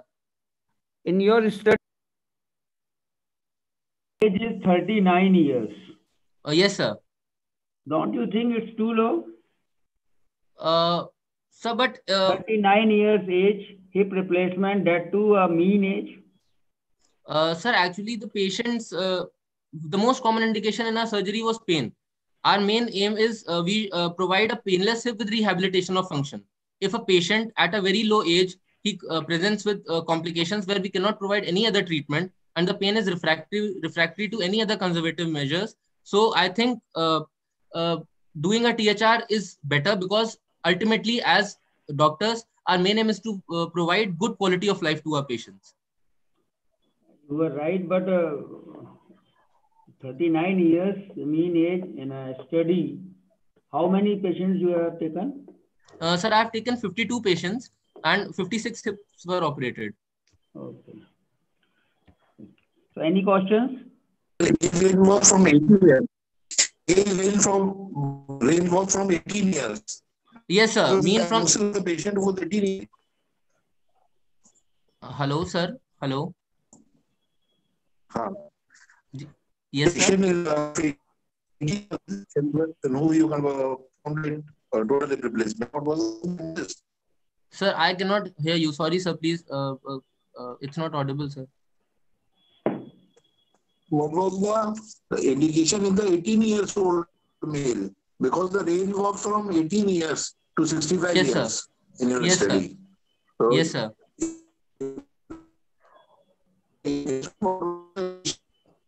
Hello. Hello. Hello. Saurabh, you are not audible clearly. What was the age of what was the diagnosis of the patient in the 18 years old patient in which you performed the surgery? Hello, sir. I cannot hear you, sir. Hello. Akshat, Saurabh is asking about the diagnosis of that 18 years old patient on sir, whom you performed THR uncemented. Sir, it was juvenile idiopathic immunoarthropathy, sir. Okay. Yes, sir. Okay. You have your answer, Saurabh? Okay, sir. Okay. Any other questions? Yeah, can I come in? I'm joining you from UK. Is that okay to come in? Who is there? I'm Mr. Seti calling you from UK. I've joined it. Somehow I got a Zoom invitation, so I'm here. Is it okay to ask a question? Yeah. Yes, sir. You are free to ask. Right. Okay. I mean, actually, it's a nice talk. One or two things I want to talk about, was there any DVT prophylaxis given to any patients, any of your patients? No, sir. We did not give any routine DVT prophylaxis to any of our patients. But why so? I mean, I don't know, because we normally, if we don't give, it's found to be negligent. Maybe it's a different thing at your place. So we focused more on early post-operative mobilization and rehabilitation. And I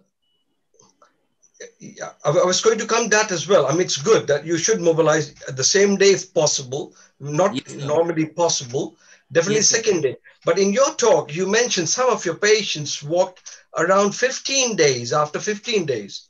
Yes, sir, but we passive exercises and passive physiotherapy was started in such patients. So passive exercises and passive physiotherapy, passive Q-drill was started in such patients. And so there was no problem with dealing with those patients. No, I don't think that's a wrong way of doing it, I would say. I mean, I would encourage to mobilize early. That's number one. You should mobilize early if you are happy with your procedure. So I don't think there's a reason for 15 days. In one of your patients, or what, 30 days. So I would encourage, unless and until you are a bit concerned that you have created a fracture of your acetabulum or something has gone wrong in the procedure, you should avoid, and that is a different thing. But also, you also mentioned in your covering statement that because if it's an uncemented, you can mobilize earlier than cemented. It's a wrong way. It's the other way around. Yes, sir. Cemented hip replacements, you can walk as soon as possible. If you go back in the past, uncemented used to be partial weight bearing for 6 weeks and then full weight bearing. But now people mobilize full weight bearing because the implants have become so good. So I think it will be wrong to say that the uncemented you can mobilize earlier than cemented. No, sir, I didn't mean it the other way around. I just meant to say we can mobilize uncemented also from the very next day. Okay, good. Yes, good, yeah. Yes, sir. And in inflammatory arthropathy, there were 2 cases you did uncemented. Am I right? Yes, sir. Okay. Yeah. I mean, was there? Were you okay with that? But generally, some people. I'm not saying you've done wrong. Everything is absolutely right. But generally, people tend to do, because of inflammatory, they tend to put a cemented ones. Rheumatoids, anywhere where there's a bit of a problem with the bone, morphology, like rheumatoids, they prefer to put cemented rather than uncemented because the success is higher. There's less loss of your cup failing if it's a rheumatoid patient. But I would definitely advise, it's good to mobilize early. Don't put them for 15 days. It's not good. Why did you differ in some patients mobilize early and in others 15 days?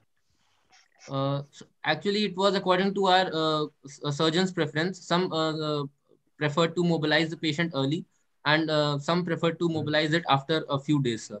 But passive exercises were started from the very next day, from the very same day in all the patients. Okay.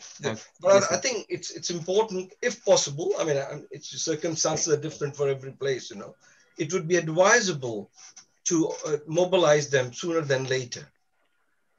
Because they all minimize the risk of DVT and so on. Yes, sir. Akshat, what was your average time for surgery?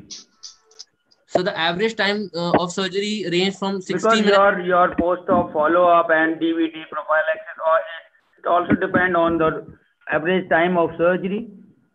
So it was usually 60 to 70 minutes, sir. It's a pretty good time.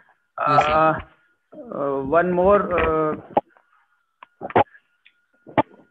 thing that Dr. Govind mentioned, that you have done 2 cases of inflammatory diseases with that uncemented, right?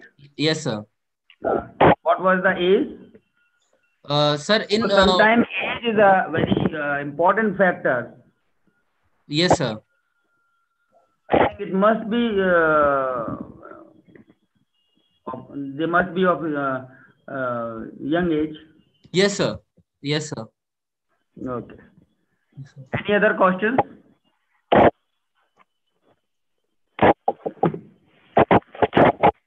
Thank you, Akshat.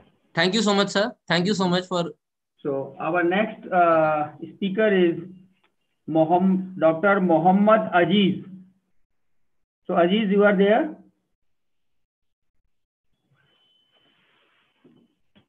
Dr. Aziz?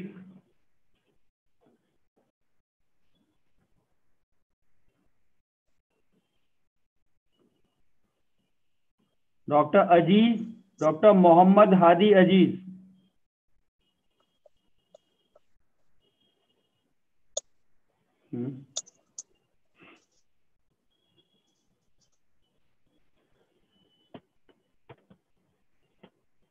Dr. Shubham Agarwal, are you there? Dr. Shubham? Hello. Yes, sir. Yes, sir, I am there. Okay, meantime, Shubham, you start your presentation. Okay, sir. Thank you, sir. Please share your slide and start your presentation.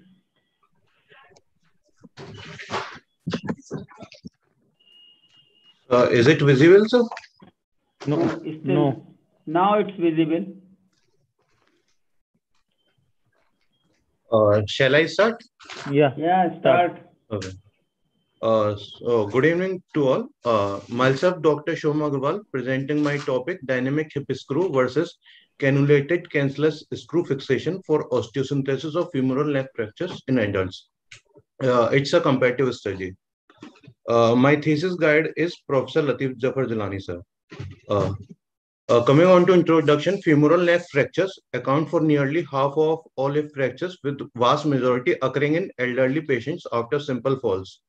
3 to 10% of these fractures occur in younger adults. For young adults with good bone quality, preservation of natural hip anatomy and mechanics is a priority, as their high functional demands young age preclude their candidacy for replacement procedures. For internal fixation, most orthopedic surgeons choose either cannulated cancellous screws or a dynamic hip screw, or a combination of both, allowing fracture fragments to slide along the implant while being axially loaded. My aims and objectives were to compare the results of fixation of femoral neck fractures by dynamic hip screw with anti-rotation screw and multiple cannulated cancellous screws in terms of union rate, varus collapse, femoral neck shortening, screw back out, non-union, avascular necrosis. And my second aim is to compare the functional outcomes of the two fixation techniques according to Harris hip score. My Mittal methods were my source of data is our study was a randomized prospective study. Study duration was from December 2019 to December 2021. In this study, 19 patients were included. 9 were fixed with dynamic hip screw and 10 with the cannulated cancellous screws. Minimum follow-up of each patient is 6 months. Patients were divided into 2 groups by simple randomization using artificial intelligence-based concepts into 2 groups. Group A patients were internally fixed with the dynamic hip screw with anti-rotation screw, and in Group B, cannulated cancellous screws were used. My inclusion criteria were patient with fractured neck femur of age 18 to 55 years, fresh fractured neck of femur less than 3 weeks old, anatomical classification type subcapital and transcervical. Exclusion criteria were concomitant ipsilateral femoral shaft fractures, anatomical classification type basicervical, pathological fracture or pathology in the affective hip joint on pre-op X-ray, patient unable to walk before surgery. Follow-up assessment. At each follow-up, clinical radiological fracture healing was assessed. Clinical assessment was done by Harris hip score. Radiological assessment was done in parameters, namely union, varus collapse, femoral neck shortening, screw back out. Patients were followed up regularly in OPD at 6 weeks interval till union, then 3 monthly. Observations and results of my study. Follow-up time in both group was similar. In dynamic screw, it was 13.4 months, and in cannulated cancellous screw group, it was 13.6. Union time was also similar in both groups. There was no significant difference. In operative time, mean operative time in dynamic hip screw group was 80.6 minutes, and in cannulated cancellous screw group was 72.8. P-value was not significant. In terms of intraoperative blood loss, it was significantly lesser in patients fixation done with cannulated cancellous screws. Whereas collapse was more in cannulated cancellous screw group, but it was non-significant. Femoral neck shortening and screw back out was significantly lesser in patients fixed with dynamic hip screw with anti-rotation screw. Harris hip score was significantly better in dynamic hip screw group compared to cannulated cancellous screw group. In terms of non-union, there was no significant difference in both groups. Coming on to discussion, the findings of this study indicate that dynamic hip screw or anti-rotation screw is a more relevant treatment method for femoral neck fractures compared to cannulated cancellous screws with more favorable functional outcomes and less femoral neck shortening. However, there was no statistically significant difference between two groups in terms of union time and non-union. No cases of avascular necrosis are seen in our study. These are some of the other similar studies with which I have compared my study. These are the demographics of different studies. Mean age was similar in almost all of these studies. Follow-up time is somewhat lesser in our study compared to others. In terms of union, there was no significant difference found in both groups in our study. Only one study showed union better in dynamic hip screw group. In terms of union time, there was no significant difference in both of the groups in our study. In terms of operative time, there was no significant difference in our study, but some of the studies have shown that cannulated cancellous screw group patients needed less operative time. In terms of intraoperative blood loss, there was significantly lesser blood loss in cannulated cancellous group, and other studies have also shown this.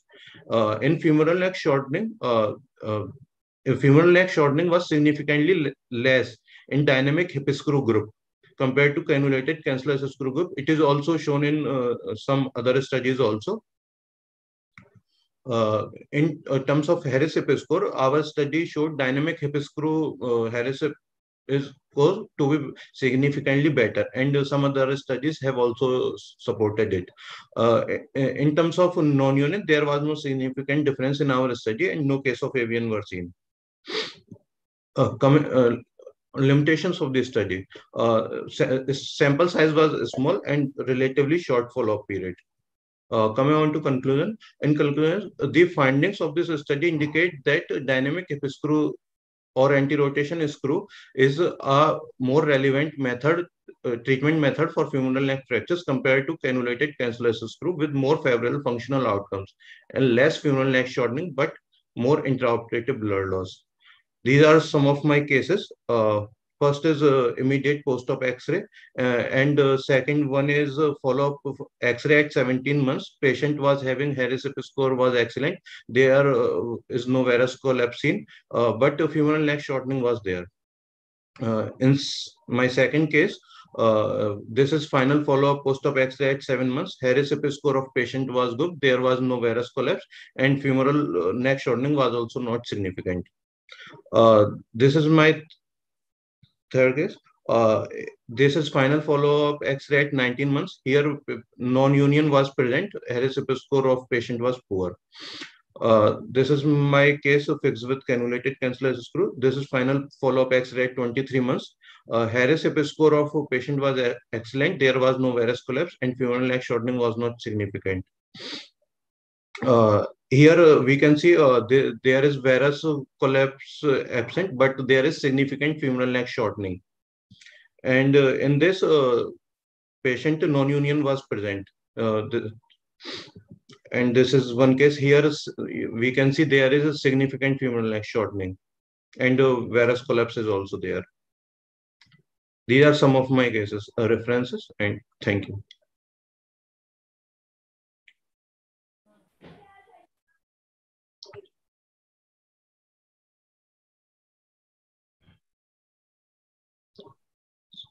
So, any suggestions, sir? Questions? I mean, it's a very good paper. I mean, a good number of cases.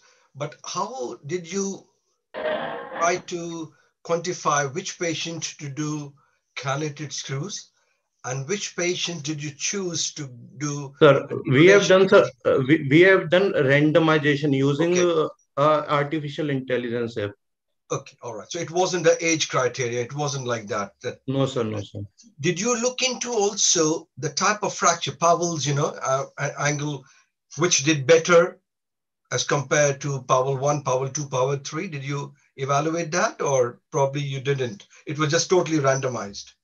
Sir, it was totally, sir, randomized, sir. Okay, all right. Good. Thank you. Yes, thanks.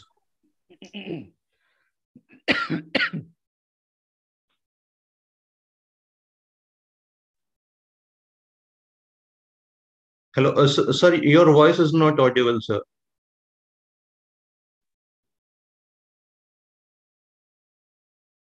Are you talking to me? No, sir. I think Rajat sir is trying to say something, but he's not audible, sir.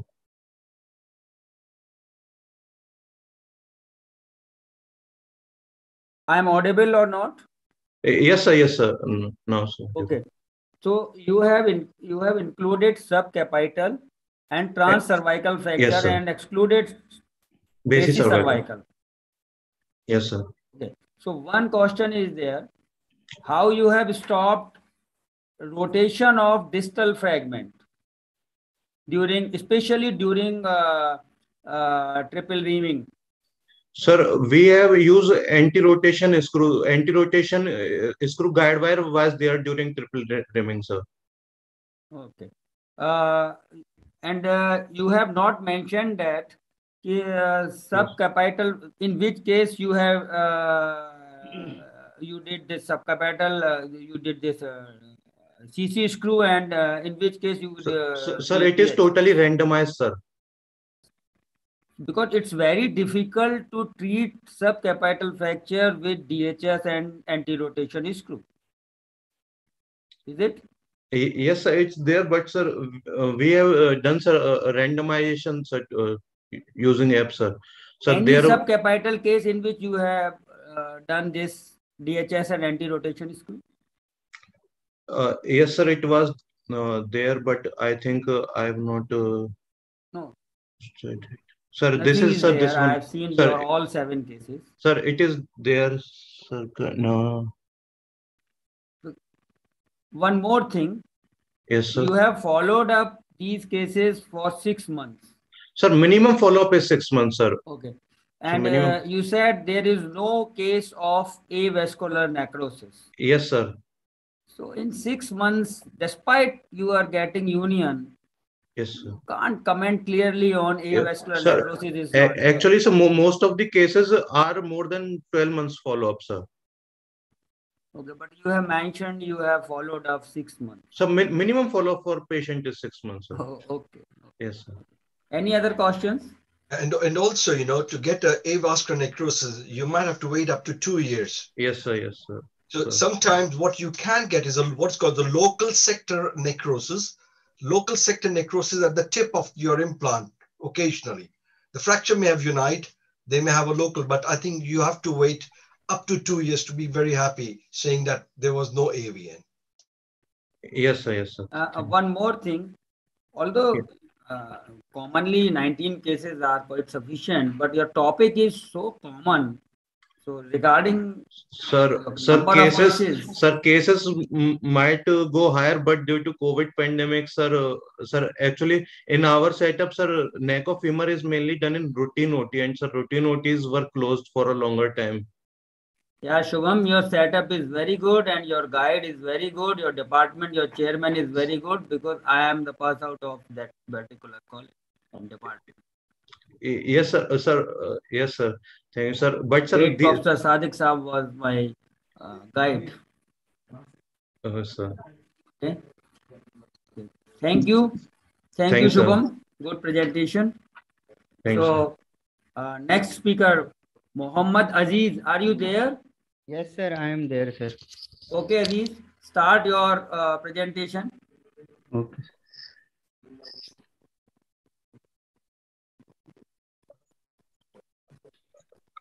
Very good evening to all. I am Muhammad Hadi Aziz. I am going to present my research work on diagnostic and therapeutic ankle arthroscopy, a clinical study. And my guide is Professor Nayyar Asif sir. Coming to the introduction, arthroscopy of the ankle joint is being done for both diagnostic and therapeutic reasons. The diagnostic indications include unexplained pain, swelling, stiffness, instability, hemarthrosis, and locking. Osteochondral defects and impingement are the common therapeutic indications for ankle arthroscopy. Besides these, ankle arthroscopy has a role in the management of injuries of the articular cartilage and soft tissues. My inclusion criteria were patients presenting with unexplained effusion, bony impingement, ligament impingement, cartilage lesions, painful os trigonum, chronic ankle pain which is non-specific and poorly localized, biopsy of intra-articular soft tissues, synovectomy for anterolateral impingement, loose body removal, arthropfibrosis, and unexplained pain.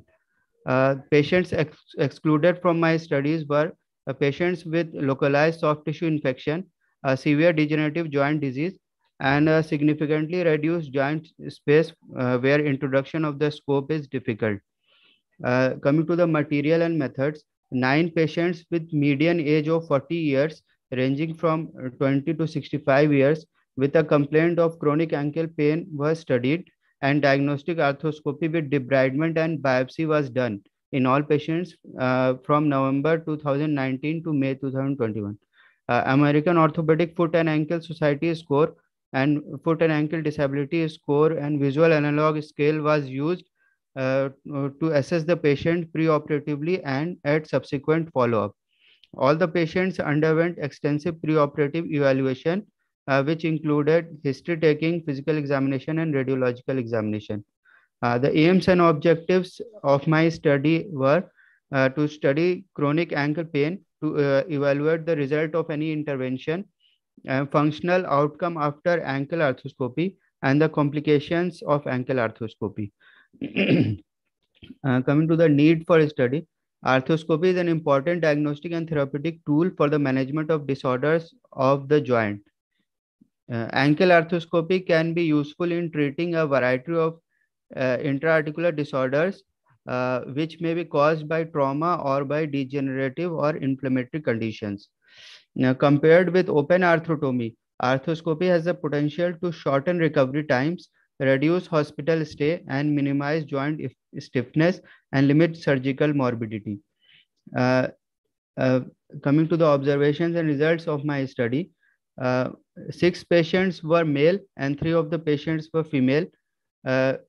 The mean age of the patients in the male group was 46.17 years, and in females it was 28.33 years. Most of the patients had pain in their left ankle. The overall mean VAS score was at the initial period it was 7, and it improved to about 2.53, mean 2.53 in about 6 months. And the overall AOFS score improved from an initial value of 58.11 to a value of 96 in about 6 months. In preoperative period, 3 of the patients were in the fair category and 6 of the patients were in the poor category of AOFS grading.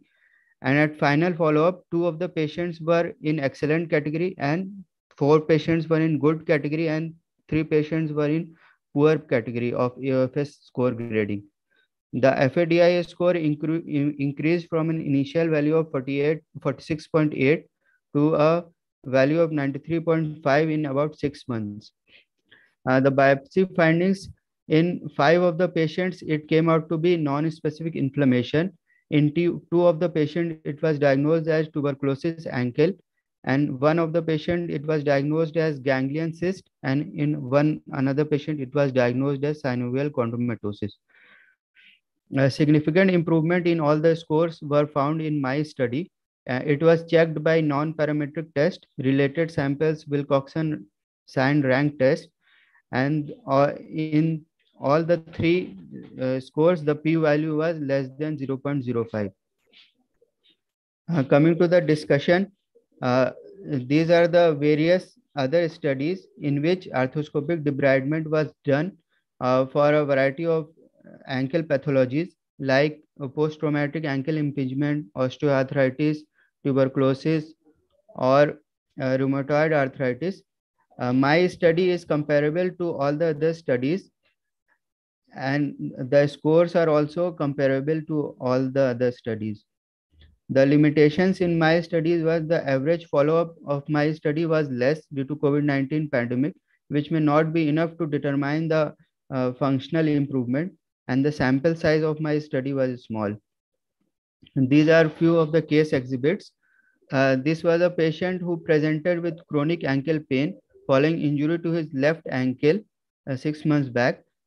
This is the pre-op X-ray, and this is the arthroscopic finding. It is showing the lateral gutter, which shows scar tissue and synovial hypertrophy. And this is the on the right, far lateral side, far right side of the slide is the lateral gutter after the debridement. This is another patient in who presented with pain in his left ankle, and in spite of anti-tubercular therapy for 3 months, the pain was not improvement. On ankle arthroscopy, it was found that the medial gutter shows synovial hypertrophy, and this which was debrided, and this is the final picture after debridement of the medial gutter. On the below, it is showing that ankle arthroscopy. On the below, it is showing ankle joint with synovial hypertrophy, which was debrided, and the patient, the sample was sent for biopsy. The biopsy report came out to be granulomatous inflammation suggestive of tuberculosis. Thank you.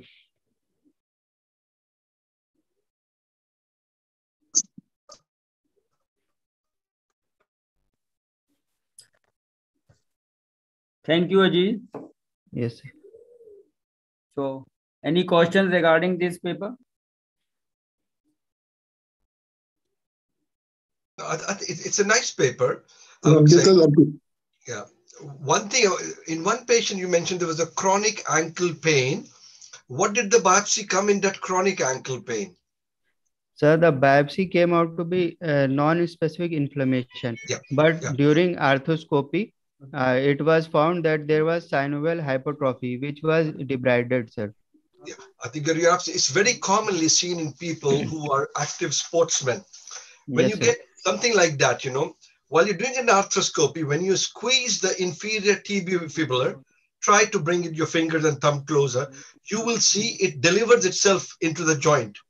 And you did the right thing, you know, you have taken it off, but it is usually with the sportsman people in which there is very likely the cause of impingement, and you have taken it off, and that the patient will get better. So it was a non-specific inflammation. Yes, sir. That's right. Thank you. Thank you, Aziz. It's a good paper.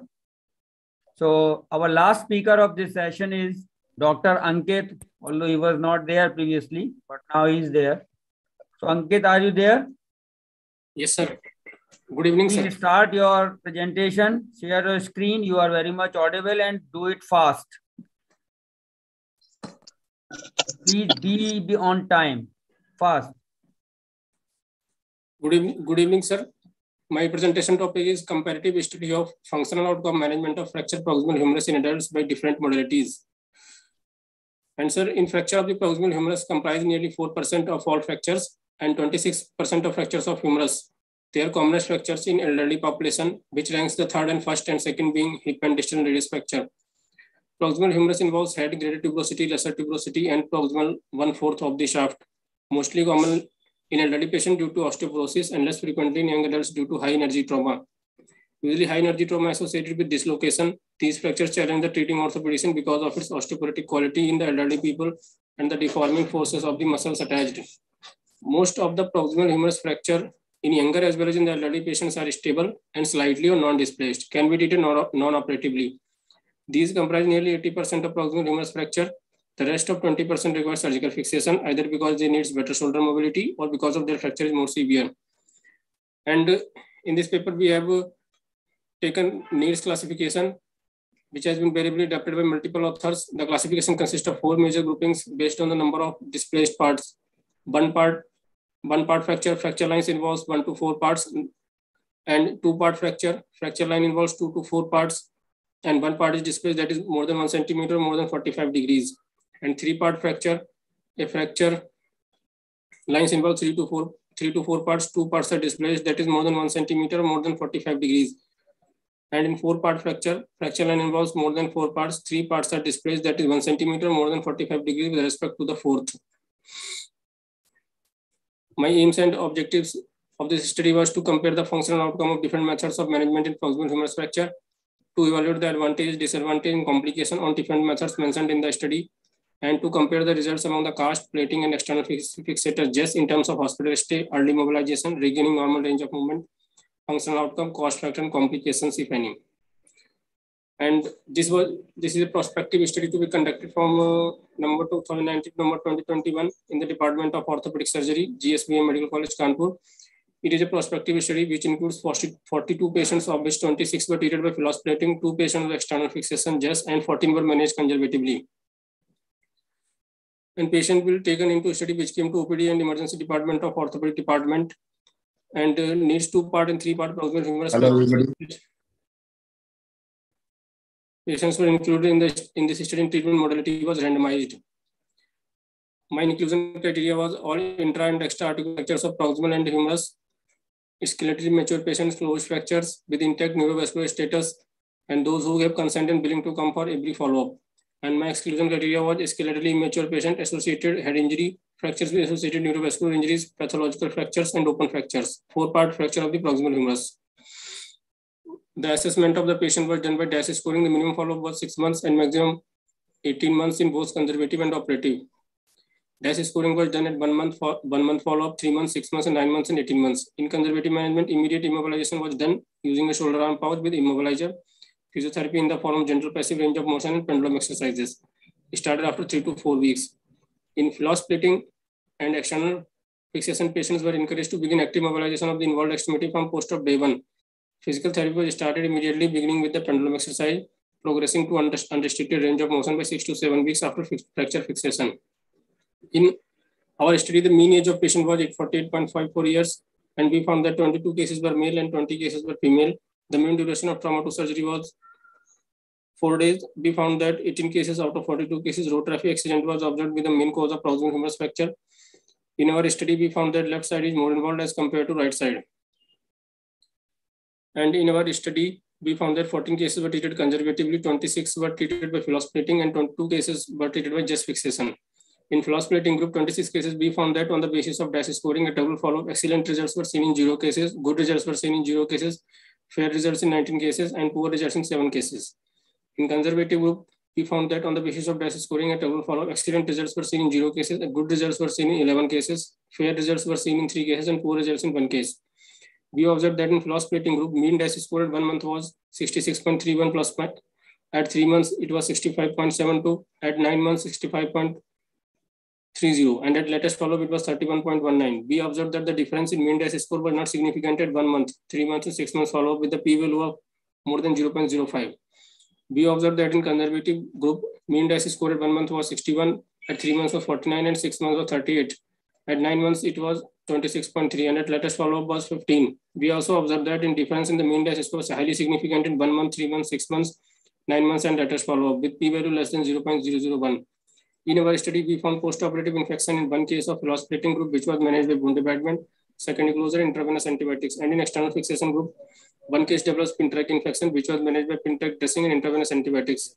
In this study, we found that shoulder stiffness in 2 cases, of which one was managed by filoplating and the other by conservative method. Now come to conclusion. Conservative treatment suggests that reasonable functional results can be achieved with immobilization alone without the morbidity associated with the operative management. Our results was better functional outcome in conservative management as compared to operative management. Our study had some limitations. Firstly, we had to include the patients of wide age group, so no attempt have been made on the study to compare the results between the young patients and other older patients. Secondly, selection of treatment was independent of needs classification of proximal humerus fracture. Thank you, sir.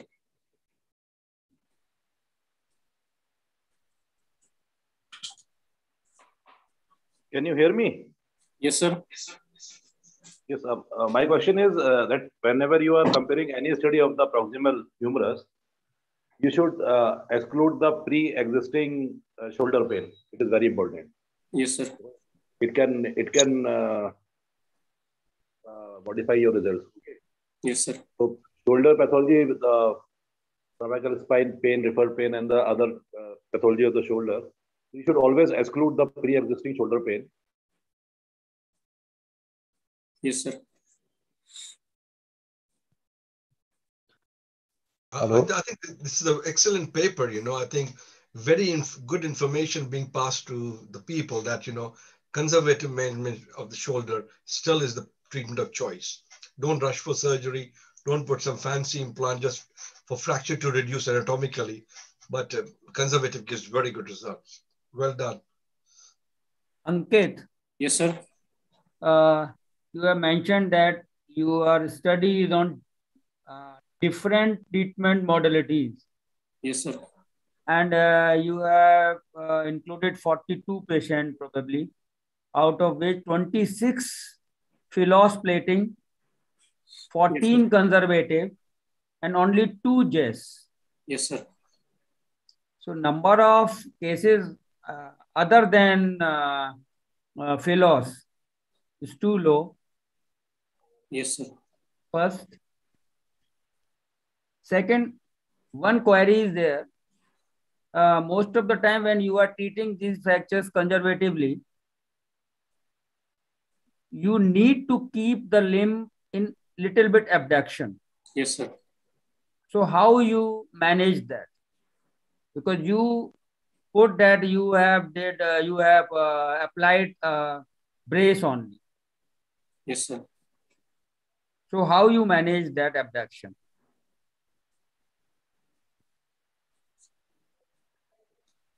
Okay, it's all right. Overall, you did very well.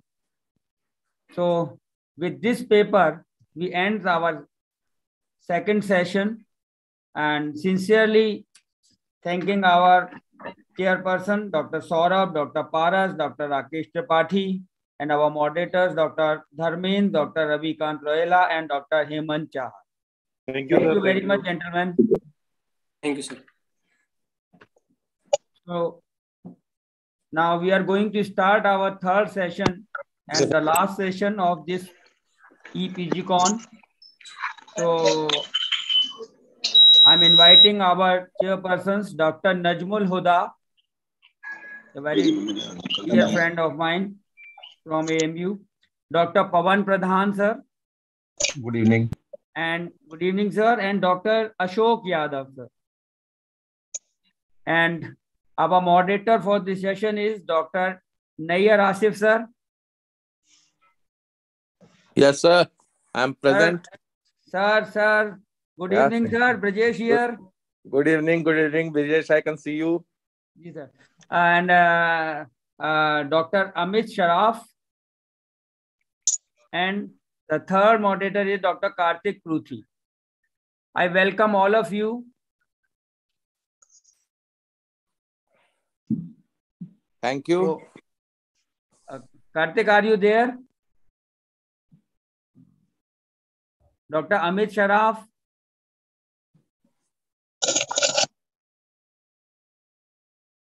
Okay. So we start with our first presentation. Dr. Priyank Pratap. Priyank, yes, are you ready? Yes, sir. Okay, Priyank, share your screen and start your presentation. Dr. Priyank Pratap from KGMC. Thank you, sir. So is this visible, sir? It's visible better. Thank you, sir. A very good evening to all of you. I'm here to present my research work on the topic of a comparison of Harris hip score and Oxford hip score in patient undergoing primary total hip arthroplasty. My mentor was Professor Santosh Kumar. Total hip arthroplasty is one of the most widely performed surgical procedures in orthopedic surgery to relieve the pain and restore the function in the patient with extensively damaged hip joint. However, the patient outcome must be evaluated to know the benefit of the surgery. There are several measures present to assess the outcome of total hepatoplasty, out of which patient-reported as well as surgeon-reported scores are widely used to assess the outcome of THA. In our study, we compare the patient-reported score, that is Oxford HIP score, and the surgeon-reported score, that is a Harris HIP score. Coming on to Harris HIP score, it was introduced in 1969 for patient undergoing total hepatoplasty for traumatic arthritis of hip after S-double fracture. There are total 10 items with a maximum score of 100. However, there are certain limitation of Harris HIP score that are as follows. It has a higher ceiling effect of 20%, while the accepted is 15%. There is an absence of effect to intervention from the patient perspective, which is very important, and it also requires a clinical visit by the patient as well. So this is a Harris HIP score. Coming on to Oxford HIP score, it's a patient-reported outcome measure. PROMs are increasingly used in assessing orthopedic outcome as they correlate best with the satisfaction of the patient with the surgery. The OHS consists of 12 items which has 5 responses each on a scale of 0 to 4. The score of each item is added, giving an overall score with a maximum of 48 and minimum of 0. These are the 12 items of OHS. What is the purpose of my study? My study, few studies have earlier compared both OHS and HSS and found OHS to be shorter, site-specific and responsive questionnaire and have least ceiling effect. However, there are limitations of these studies. None of them have been done in Indian population, first of all. And a study done in 2005 by Kaliraja et al. Had longer follow-up period with no baseline data. A study done in 2010 by Parson et al. Have exclusively enrolled the patient undergoing hip resurfacing surgery, which is done for in younger individual.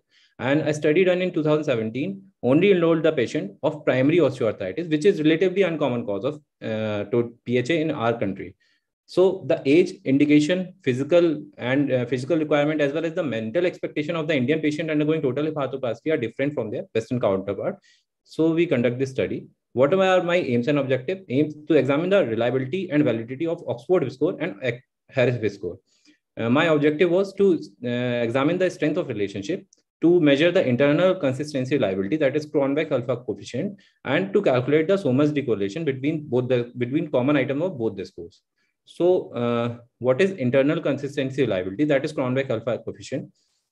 It is an important measurement property for questionnaire that intend to measure single underlying concept by using multiple items. A low Cronbach alpha indicate lack of correlation between the items in the scale, which makes summarizing the items are unjustified. And very high Cronbach alpha indicate correlation among the item in a scale, that is redundancy of one or more item. Coming on to Somers-D correlation, it examines the concordance between the common items of both the score. A value of 1 indicates only concordant pair. A value of 0 indicates no relation between the variables, and a value of 0.5 indicates 50% pair are concordant and 50 are discordant. What is pair rank correlation coefficient? It is a relationship between two variables. This method measures the strength and direction of the association between the two sets of data. A score of 0.7, more than 0.7 suggests strong relationship, 0.5 to 0.7 suggests moderate relationship, and less than 0.5 suggests weak relationship.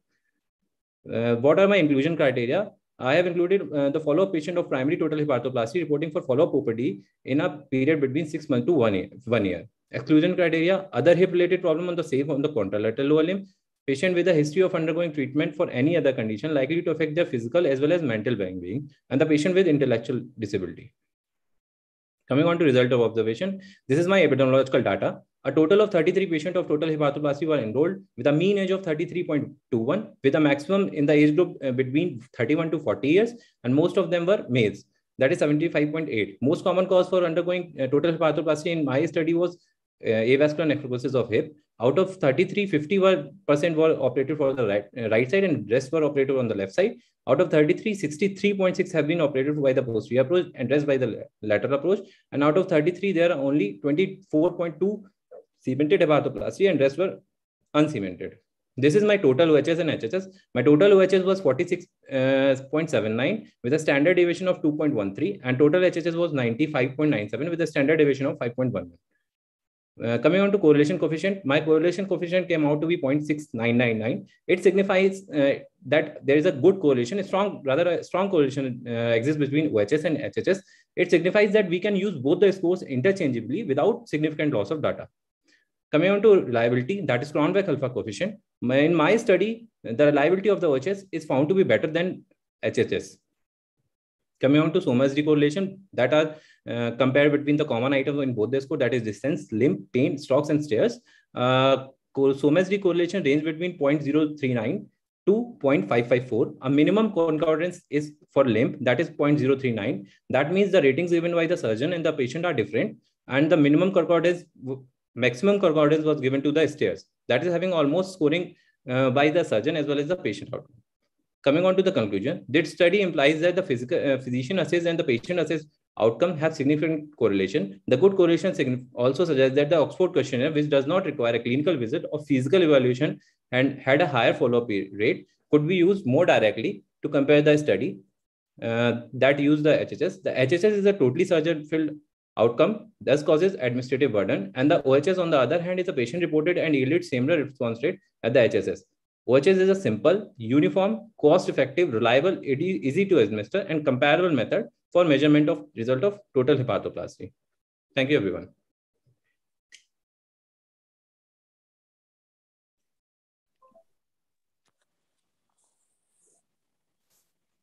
Presentation.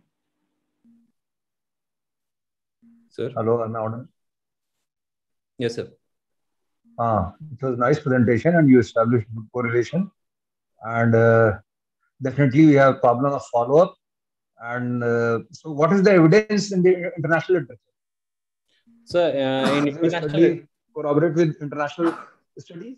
Yeah. So I can correlate pretty well with the international study. However, the demand of the patient in Indian scenario are quite different, but the result was quite comparable with the international studies, sir. Okay. Here is Episcore almost is designed for the Western population only. There we don't discuss our needs, definitely. Sir, so in OHS, you ask about the sweating or something like that, or? So we have not enrolled any, sir, any new questions, sir, because then there will be a bias, sir. So we have only stuck to the main question, and that is presented. Basic OHS score. Okay. Yes, sir. Okay. Yes. Okay. Hello. It was nice. Good evening, sir. Am I audible? Yes, sir.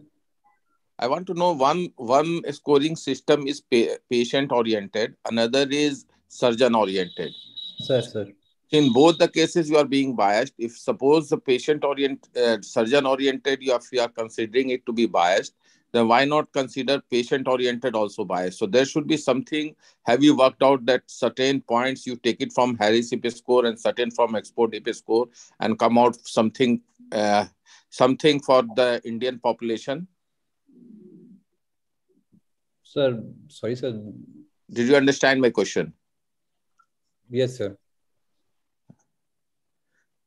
That is what I'm trying to find out, because you have to have something of a mixture of this. You can't just say that the surgeon oriented was not very good and the patient oriented, you proved it to be good. There has to be something, a balance between these two. Sir, actually, sir, the surgeon reported outcome is also, sir, not a bad score. However, sir, it requires a clinical visit by the patient and also causes us an administrative burden. That's why I'm saying that PROM can be used more directly. It can be used over the phone, sir, also. So in COVID-19 period, of course, it can be used in a better way. Yes, but, sir. But I think so there should be a combination of both these. So Dr. Santosh can come up with a new system where he can use both these systems. Sir.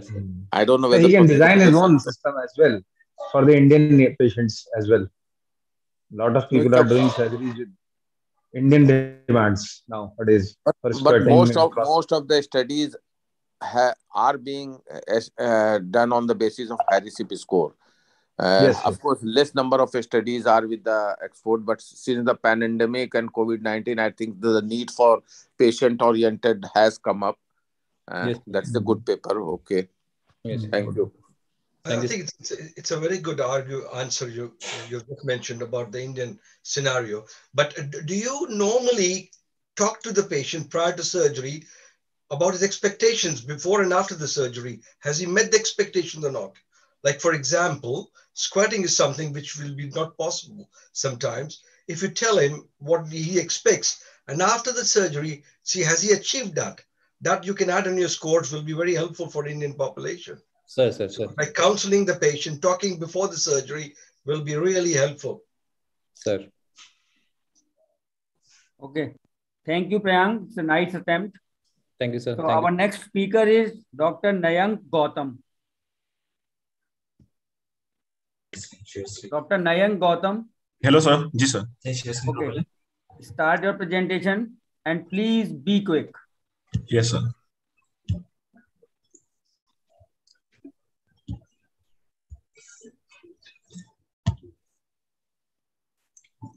Good evening, sir. Sir, myself, Dr. Nayank Gautam. I'm presenting my topic of an epidemiological study of orthopedic admissions in KGMU Trauma Center and the status of bone-specific alkaline phosphatase in these subjects. My chief guide is Professor Anish, sir. Introduction. Traumatic orthopedic injuries are very common worldwide. Among them, orthopedic injury constitutes a major bulk. Orthopedic injuries consist of injuries of bone, joints, tendon, muscles, and the nerves. Trauma accounts for 9% of global mortality and poses a threat to healthcare system worldwide. World Health Organization has estimated 90% of the injuries to occur in low and middle income countries. Road traffic accidents falls in the top 5 cause of morbidity and mortality in Southeast Asian countries. Some studies have shown that traumatic injuries due to road traffic accidents is major cause with a prevalence of 63.6% and is followed by fall injuries in second position with a prevalence of 29.4%. The number of fatalities has been steadily increasing with the growth in vehicle population. Even the mortality rate per 1,000 vehicle in India is as high as 10.5 compared to less than 2 in developed countries. One of the major cause for increasing orthopedic injuries is osteoporotic bone leading to fracture due to trivial injuries. Approximately 200 million people suffer from osteoporosis, and approximately 8.9 million fractures are caused by osteoporotic fractures. Bone-specific alkaline phosphatase is the bone-specific isoform of alkaline phosphatase, a glycoprotein that is found on the surface of the osteoblasts. Bone-specific alkaline phosphatase reflects the biosynthetic activity of these bone-forming cells. Bone-specific alkaline phosphatase has been shown to be a sensitive and reliable indicator of bone metabolism. Bone-specific alkaline phosphatase is a good biochemical marker for bone formation in different bone diseases and osteoporosis. Bone-specific alkaline phosphatase is a good indicator for bone quality. Several studies have suggested that quantification of bone-specific alkaline phosphatase in serum may be a superior index of bone formation as compared to total alkaline phosphatase. For the enzyme immunoassay of bone-specific alkaline phosphatase, the detection limit is 0.7 unit per liter, and the mean value is 24.9 and 19.7 for men and premenopausal women, respectively. With osteoporosis, the bone-specific alkaline phosphatase activity of 66.4 has been detected with a woman aged over 59 years. As an indicator of osteoporotic activity, the measurement of bone-specific alkaline phosphatase is applied as the assistance for the management of osteoporosis in the premenopausal and postmenopausal women. Aim and objective of the study was epidemiological study of orthopedic subjects requiring admission in level 1 trauma center and the assessment of bone-specific alkaline phosphatase as a screening tool to detect the underlying metabolic bone disease in these subjects. This study was an observational cross-sectional study which was included 260 orthopedic subjects in the Department of Orthopaedics, KGMU, over 1 year. The sample size of my study was 260 patients, and it was an observational cross-sectional study. We collected 5 ml of blood sample from the patients of age more than 18 years of age for ELISA. Inclusion criteria: all the polytrauma patient and isolated orthopedic injury patient admitted in orthopedic emergency unit, duration of injury less than 1 week, and patient given consent for the study. And the exclusion criteria was the duration of injury more than 1 week, and non-traumatic patient who need emergency neurosurgery or trauma surgical intervention, and patient not given consent for the surgery. Observation and the results. The number of patients included in this study was 300, and we found that the highest number of patients were young adults with the calculated mean age of year about was 33.52. the young male, 84.7% victims were male, and the young male tends to involve more in the outdoor activity, which could be the reason for the young age and sex difference. In this study, 60.7% were married pupils, and 34.0% was illiterate, and 35.3% was graduate pupils. In this study, we found that 24.7% of the people having alcohol drinking habits in the past or during the driving, and 13.3% patient was having the comorbidity like hypertension, and 11% patient was having the comorbidity of diabetes mellitus. And only in our study, we found that only 23.8% patient were using safety measures in the form of helmets and seat belts. In this study, we found that 46% patient was driver, and 13% pedestrian, and 41% was pillion rider or passenger seats. 46.5% patient presented to the hospital within 24 hours of injury. The rest patients presented with after 24 hours. The delay in the presentation because they were referred from remote areas, and delay in transport might be the reason for this. Most common mode of injury we found in our study was the road traffic accidents with the 71%, followed by the fall from height or fall of heavy object with 16.7%, and then slip up on ground or trivial trauma with 7.7%. Distribution of the patient on the basis of the reason involved, we found that the lower limb involved the most commonly, with a 14.7% patient, 49.7% having the right lower limb injuries. 54.7% was having closed fracture, and 33.7% was having open compound fractures. 10% was patient was having the neurovascular deficit.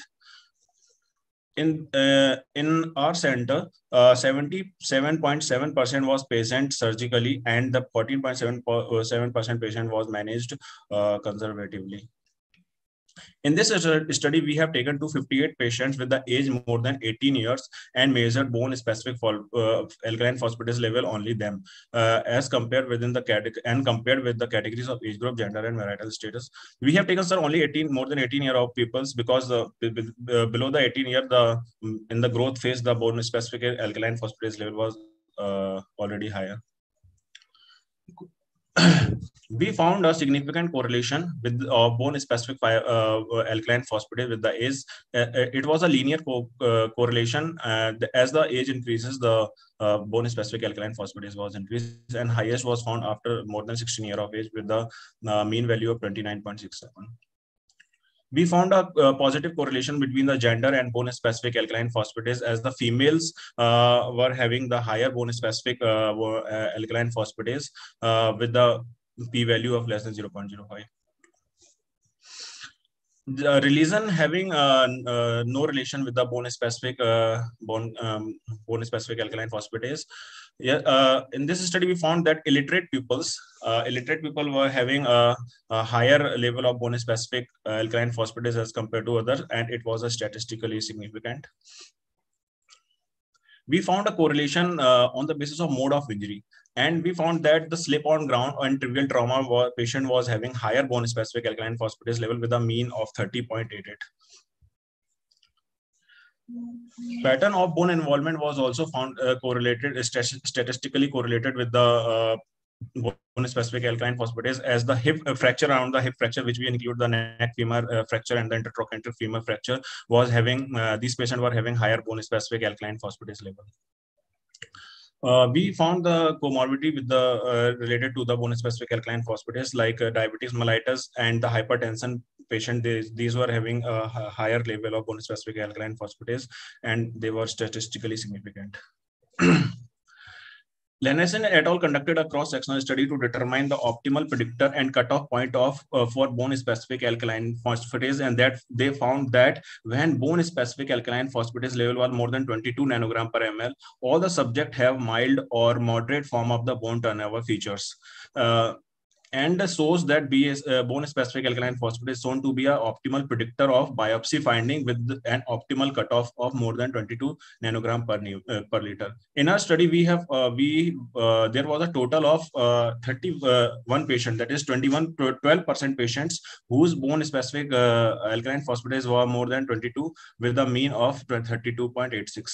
Among them, 14 were females with a mean of 39.94 and the 17 were males with a mean of 27. The association of mean bone-specific alkaline phosphatase of these patients were found to be statistically significant. Among them, 14 were. Yes, sir. Please be quick.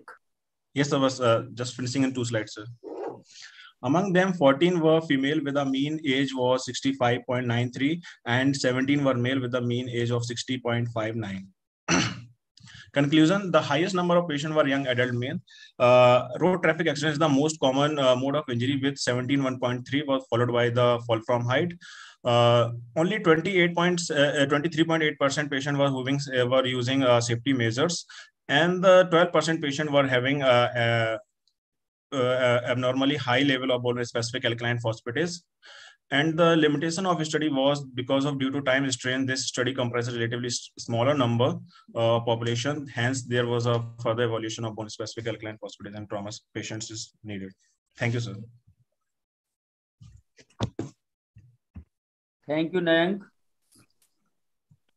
Very informative, theoretically very informative paper. So any questions? I would like to ask him one thing. He has said that whether is this alkaline phosphatase also related with duration of trauma? No, sir, not with the duration. Yes, actually, sir, bone-specific alkaline phosphatase is the marker of bone formation. If the duration of trauma more than 7 days, then it start automatically becoming raising as the osteoblastic activity is increased during the union, sir. So why have you excluded that from your study? You could have calculated that also, whether 1 week, within 1 week, how much was the alkaline phosphatase, and even after 1 week, what was the criteria for excluding that? Actually, sir, we were looking for the patient already having underlying metabolic bone diseases, sir. That's why we not included that patients, because if we included them, then the bone-specific alkaline phosphatase will be higher in all these patients, sir. Once the union begins. In your presentation, you have not shown your discussion part. That is missing. That is an important thing, because you have shown certain p-value of significance on many of the things. Like suppose you say that in literate patient, you found that the alkaline phosphatase level was higher. Yes. Is it so? So why was it higher in what does literacy and illiteracy has to do with alkaline phosphatase? You should have explained that. Sir, actually, sir, illiterate people mostly were from the rural areas, and there was maybe there will be a vitamin D deficiency. Or in rural people, they have more vitamin D. They are more exposed to sunlight than as compared to the urban areas. Yes, sir. And that has to be, it has to be compared with other studies. Your discussion part is completely missing. That is what I want to say in this. Thank you. Thank you, sir. Thank you, Nayank. Thank you, sir. So now we move on to our next speaker, Dr. Pranjal Gupta. Pranjal, are you there? Yes, sir. So start your presentation, and I request you to summarize it quickly. Yes, sir. Thanks.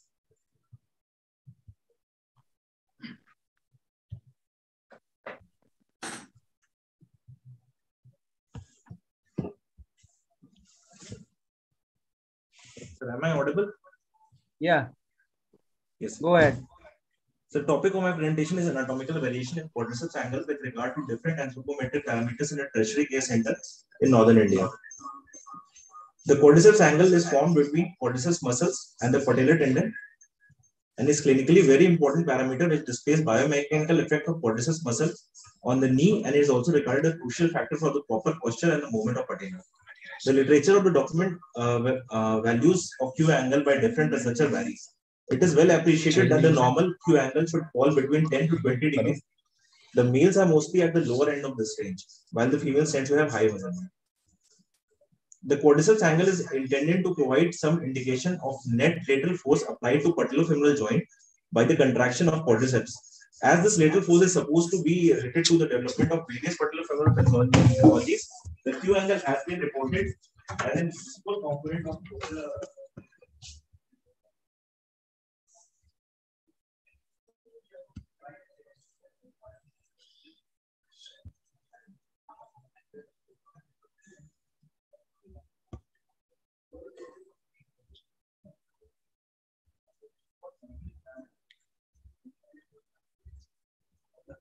So there is loss of sound, it seems. Pranjal, you are not audible. Dr. Pranjal?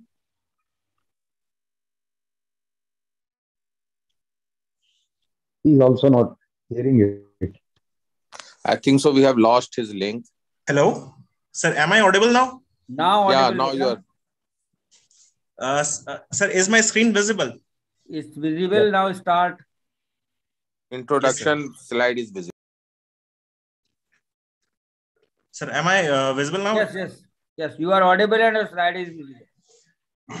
So the quadriceps angle is intended to provide some indication of net lateral force applied to patellofemoral joint by the contraction of quadriceps, as this lateral force is supposed to be related to the development of various patellofemoral pathologies. The Q angle has been reported to as an useful component in the clinical assessment of painful patellofemoral joint.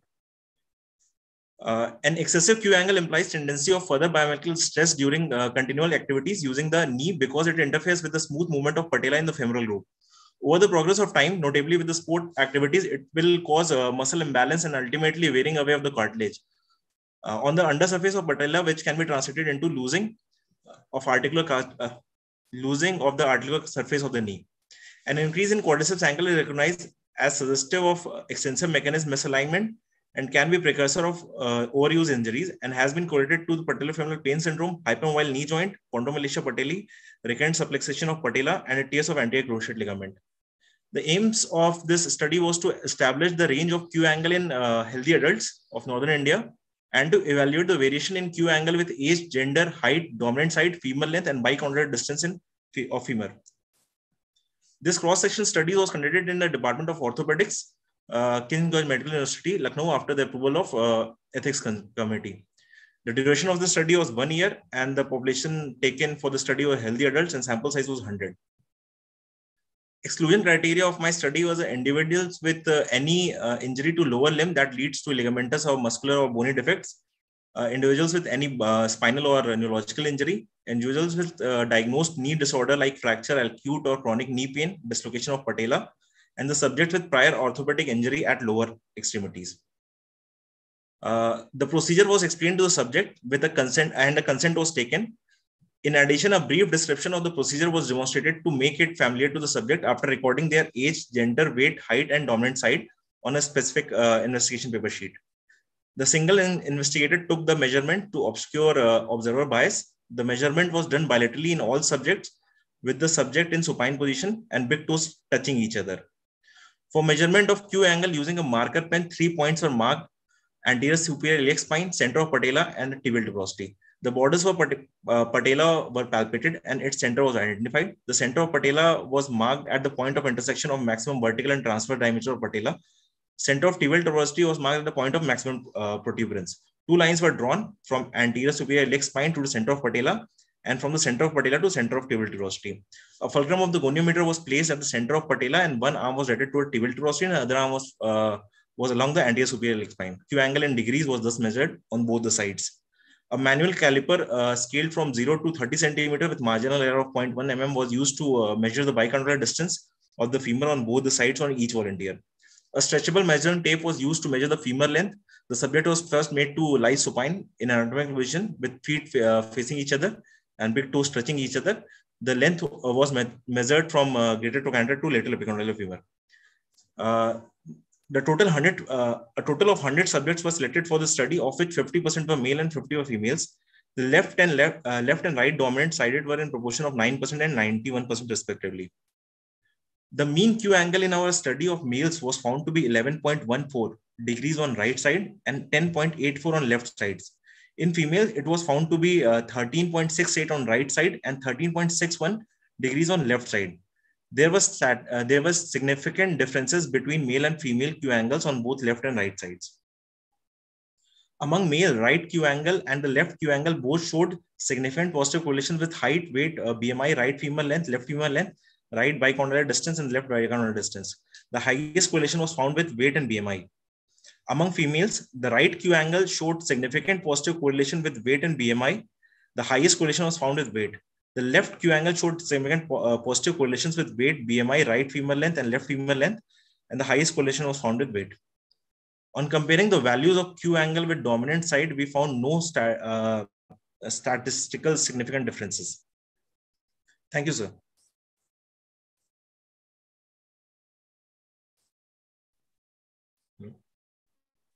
Sir, am I audible? Yes, you are. Yeah, audible, you are audible. Thank you, Pranjal. So, any questions? You measured the Q angle while the patient was supine. Yes, Why sir. did not While you the patient was supine while the and patient was standing? No, sir. The patient was supine. So once you are measuring the quadriceps pull. Yes, sir. Okay. And once the patient is comfortably lying supine. So is it correct?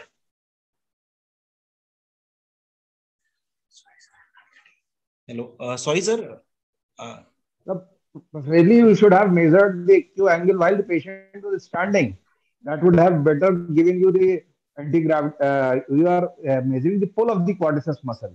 And while once the patient is lying down, then this muscle is relaxed. Yes, sir, it is. So, anyway, that is a procedural mistake, what I feel. Said, what was your conclusion? I was just... Hello? Sir, conclusion of the study was that there is significant vital differences in male and female Q angles. And the Q angle is positively correlated with weight, height, and BMI on both the sides. Okay. Hello. Hello. Yes, I'm just trying to find out whether once you have done your study, you have to have a discussion and you have to have comparison with other studies. What is the normal in world literature? What is the finding? You have not compared with those, whether male and females are normally, they do have a different Q angles or not. Yes, sir. The other studies show similar result. But that has to be included in your presentation. That is a discussion is a very important part of presentation. And what has means what is the basic what does the world literature says and what is your result? That has to be compared. That part is missing from your presentation. Right, sir. Okay. Take care for this in future. Thank you. Thank you, sir. With this, we move on to our next speaker, Dr. Dharmendra Kumar. Yes, sir. Okay, Dharmendra. Start your presentation. Yes, sir. And please be quick. Okay, sir.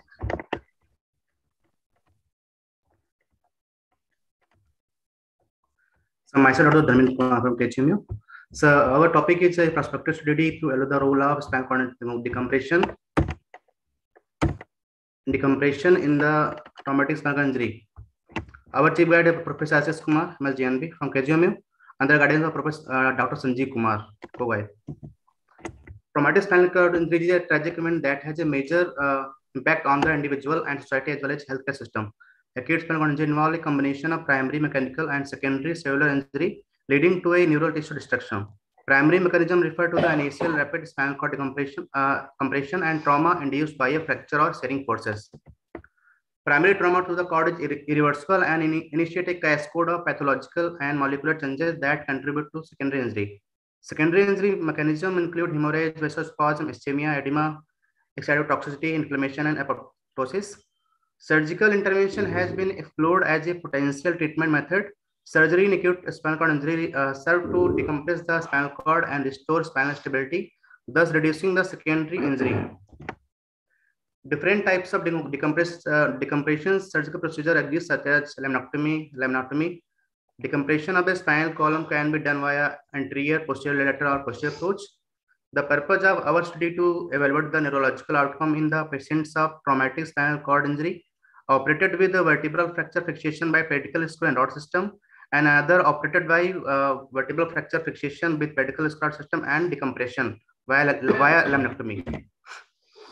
The aims of my study was: does spinal cord compression help in the neurological recovery in cases of traumatic thoracolumbar paraplegia patients? Our study was conducted in Department of Orthopedic Surgery, King George Medical University. Our study was approved by the Ethical Committee of the KGMU. Total 14 cases was taken in our study with 1 year follow-up. Inclusion criteria: we have taken patient more than 18 years and all cases of traumatic paraplegia complete with fracture of the thoracolumbar vertebra involving D8 to L3 vertebra. Fracture involving 1 or maximally 2 continuous vertebra, but not more than 2. All thoracolumbar stable fracture as per AO classification, and all cases of complete traumatic paraplegia less than 3 weeks of duration of the injury. We exclude the patients with the traumatic paraplegia with complete cord transaction and multi-level non-contiguous vertebra fracture with paraplegia. Vertebral fracture with stable fracture pattern as per AO classification. All cases of complete traumatic paraplegia more than 3 weeks of duration of injury. Patient not willing for surgery, unfit for surgery, and not willing for regular follow-up are excluded. In observation, total 14 patients were included as per inclusion criteria. Patients were divided in 2 groups, A and B. Out of 14 cases, 26 patients were assigned for Group A, while 14 patients were assigned for Group A by randomization. Group A will include the patient of thoracolumbar traumatic paraplegia complete with fracture and fracture dislocation of the thoracolumbar vertebra involving D8 to L3 treated by fixation with pedicle screw and rod system. In Group B, we include the patient of thoracolumbar traumatic paraplegia complete with fracture and fracture dislocation of thoracolumbar vertebra involving D8 to L3 treated by fixation with pedicle screw and decompression of the spinal cord via laminectomy. The observation results of study are as follows. In 1 year follow, we at the time of admission, in total 14 patients, there is a grade A ACR score. At post-op, in Group A, there are 26 patients in grade A, and in Group B, 12 patients. In Group B, 1 patient improved from grade A to grade B, and 1 patient improved from grade A to grade C. In Group A, there is no improvement as such. At the 3 month, there is 1 patient improved from grade A to grade B, while the same results in the Group B. Same results are found at 6 months and 1 year. The study has 14 cases in which mean age group was in Group A was 34.09 and mean age in the Group B was 26.71.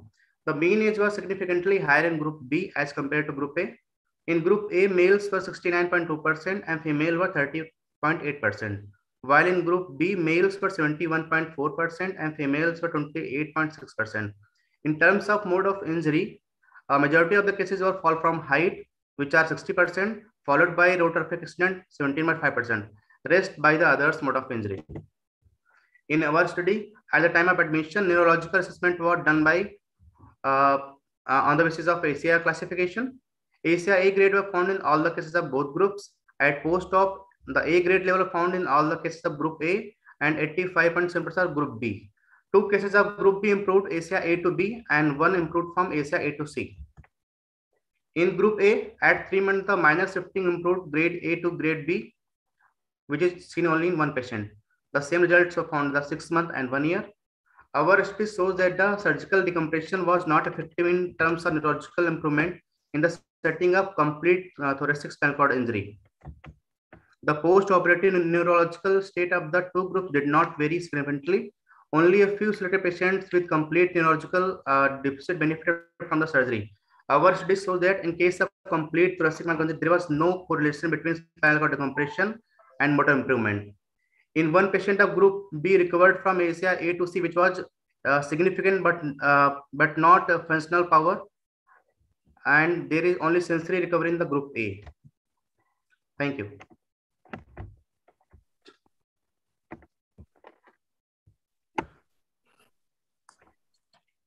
Thank you, Dharmen. Yes, sir. So any question regarding this paper? Dharmen, just tell me, how have you randomized your study? You said it's a randomized study, and which process of randomization have you followed? Because in one group you are getting 26 patients, and in another group you are getting 14 patients. In randomization, this much difference does not occur. Pardon? Sir, computer generated system through we randomize the patients. Sir. No, which process? In computer, usually the difference does not occur between 26 and 14. Yes, sir. Randomization may have some 2 or 3, 4, 5 difference, but it cannot be of the level of this much. Yes. Maybe different units, they follow different procedure. That is another issue. But usually once you are randomizing it, the difference does not occur like this, so that in one group you will have 26 patients and in another group you will have 14 patients. It's more than 25%. Usually it's 5 to 10%. Yes. चलो कोई बात नहीं. Next, I think so. Okay, thank you, Dharmen. Yes, thank you, sir. So our next speaker is Dr. Mohammad Shahid Zaza. Yes, sir. Okay, Shahid, start your presentation. Yes, sir. And again, I am requesting you to be fast. Okay, sir. Thank you.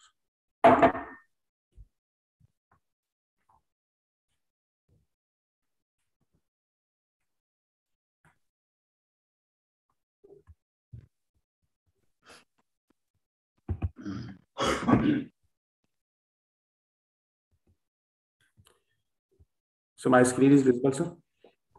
Yeah, it's visible. Thank you, sir. Go ahead.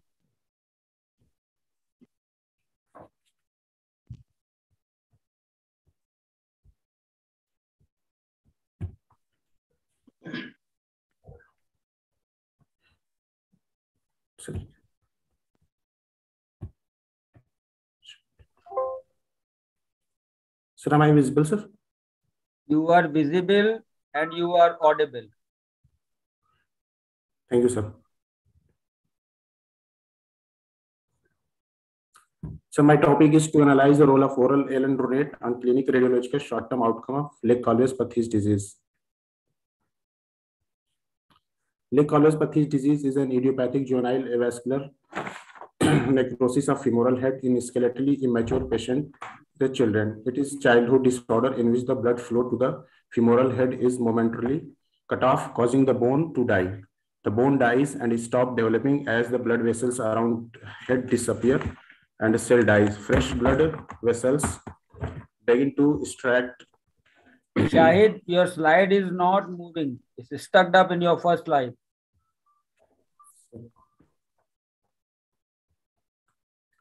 So introduction part are visible? No. It's only your first slide which is visible.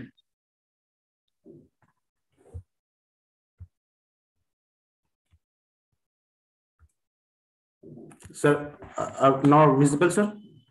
It's still visible, but first slide only. It's not moving to the next slide. Can I continue from? Sir. Mohammed, you go back and reshare it. Okay, okay, sir. Okay, sir.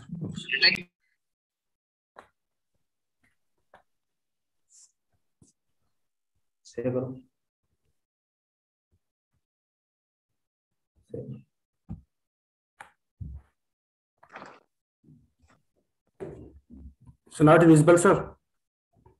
It's not visible. Now it's visible. Okay, sir. But it's only first slide. So there's some technical. So. Any questions, sir? Now introduction. Yes. Now it's visible. Okay, sir. So Lake-Colwell-Pathy's disease and idiopathic juvenile avascular necrosis of the femoral head in skeletally immature patient. It is a childhood disorder in which the blood flow to the femoral head is momentarily cut off, causing the bone to die. The bone dies and stops developing as the blood vessels around the femoral head disappear and cells die. fresh blood vessels begin to extract the dead bone as the healing process progresses. This causes the loss of bone mass and a weakening of the femoral head. It causes bone deformity when new tissue and bone replace the necrotic tissue. Bisphosphonates are the class of drug that prevent bone resorption by inhibiting osteoclast activities. The use of bisphosphonate therapy in pediatric patients was suggested in 1998 when the cyclic administration of intravenous pamidronate in children with osteogenesis imperfecta resulted in reduction in bone resorption, increased bone density, and reduction in the fracture incidence. Alendronate is a nitrogen-containing bisphosphonate which bind to bone surface and inhibit bone resorption by osteoclast. Bisphosphonates are generally well tolerated in pediatric patients, adverse effects are limited and are predictable based on the previous trials. In most cases, acute phase reaction is observed with fever, malaise, abdominal pain, with initiation of either intravenous or oral agent within 1 to 3 days and lasting for a few days. More serious side effects seen in adults, including uveitis, thrombocytopenia, esophageal or oral ulceration, rare in children. Osteonecrosis of jaw seen in adults are not seen in pediatric patients. Aims and objective: to analyze the role of oral alendronate in human function, short-term outcome, and quality of life at the end of 1 year. To study the role of oral alendronate at radiological short-term outcome in children with unilateral Perthes disease. The study will be carried out in the Department of Orthopaedics, Kinjal Medical University. The study design is cohort study and is prospective open-ended study, 12-month follow-up, and sample size 36. Inclusion criteria: patient less than 18 years of age of either sex, with unilateral idiopathic painless limb diagnosed to be Perthes disease based on the clinical and radiological picture and willing to participate in the study. Patient previously operated is excluded. Patient were previously collapsed hip due to some other pathology. Patient diagnosed to be a case of transient synovitis of hip, sequelae of septic arthritis, SCFE, a child suffering from muscular dystrophy. Patient with bilateral hip pathology, patient not willing to participate in the study. Methodology: total 36 patients were with unilateral painless limb included as per the inclusion-exclusion criteria will be evaluated as per the history, clinical examination, and a radiological picture done at the time of initial presentation. The lateral pillar classification system will be used to classify disease type on X-ray pelvis both hip AP view. Patient will be divided into two groups. Group 1 containing patient less than 8 years of age. Group 2 of patient above 8 years of age fulfilling the inclusion criteria. Both the group will be further divided randomly into subgroup A, subgroup B. Subgroup A will receive standard treatment as per the protocol, while subgroup B will given oral alendronate along with the standard treatment protocol. In order to improve containment of femoral head, varus derotation osteotomy were done in patient above 8 years of age. To improve the contour in less than 8 years of age, patients were given oral alendronate 5 mg per day for children less than 40 kg and 10 mg per day for children above 40 kg for total duration of 1 year. All patients with unilateral painless limb included as the inclusion-exclusion criteria. Patients suffering from unilateral Perthes disease will be included. These are divided into two groups: Group 1, Group 2. Group 1, age less than 8 years. Sir, I am audible, sir? Yes, you are audible. Continue. Okay, sir. Okay, sir. Thank you, sir. And Group 2, age more than 8 years. Now, these groups are randomly divided in subgroup A and B. Subgroup A given standard treatment and subgroup B given standard treatment along with the oral alendronate and follow the patient. Standard treatment for patient of less than 8 years, we broomstick or abduction brace, calcium, vitamin D3, quadricep drill, symptomatic treatment and physiotherapy. And patient of age more than 8 years, all these standard treatment include and varus derotation osteotomy will done. Assessment tool: clinical assessment. We do clinical assessment on the basis of shortening, range of motion, Trendelenburg gait, Harris CT score. And radiological assessment, we do X-ray pelvis both hip AP on the basis of lateral classification. Observation and result.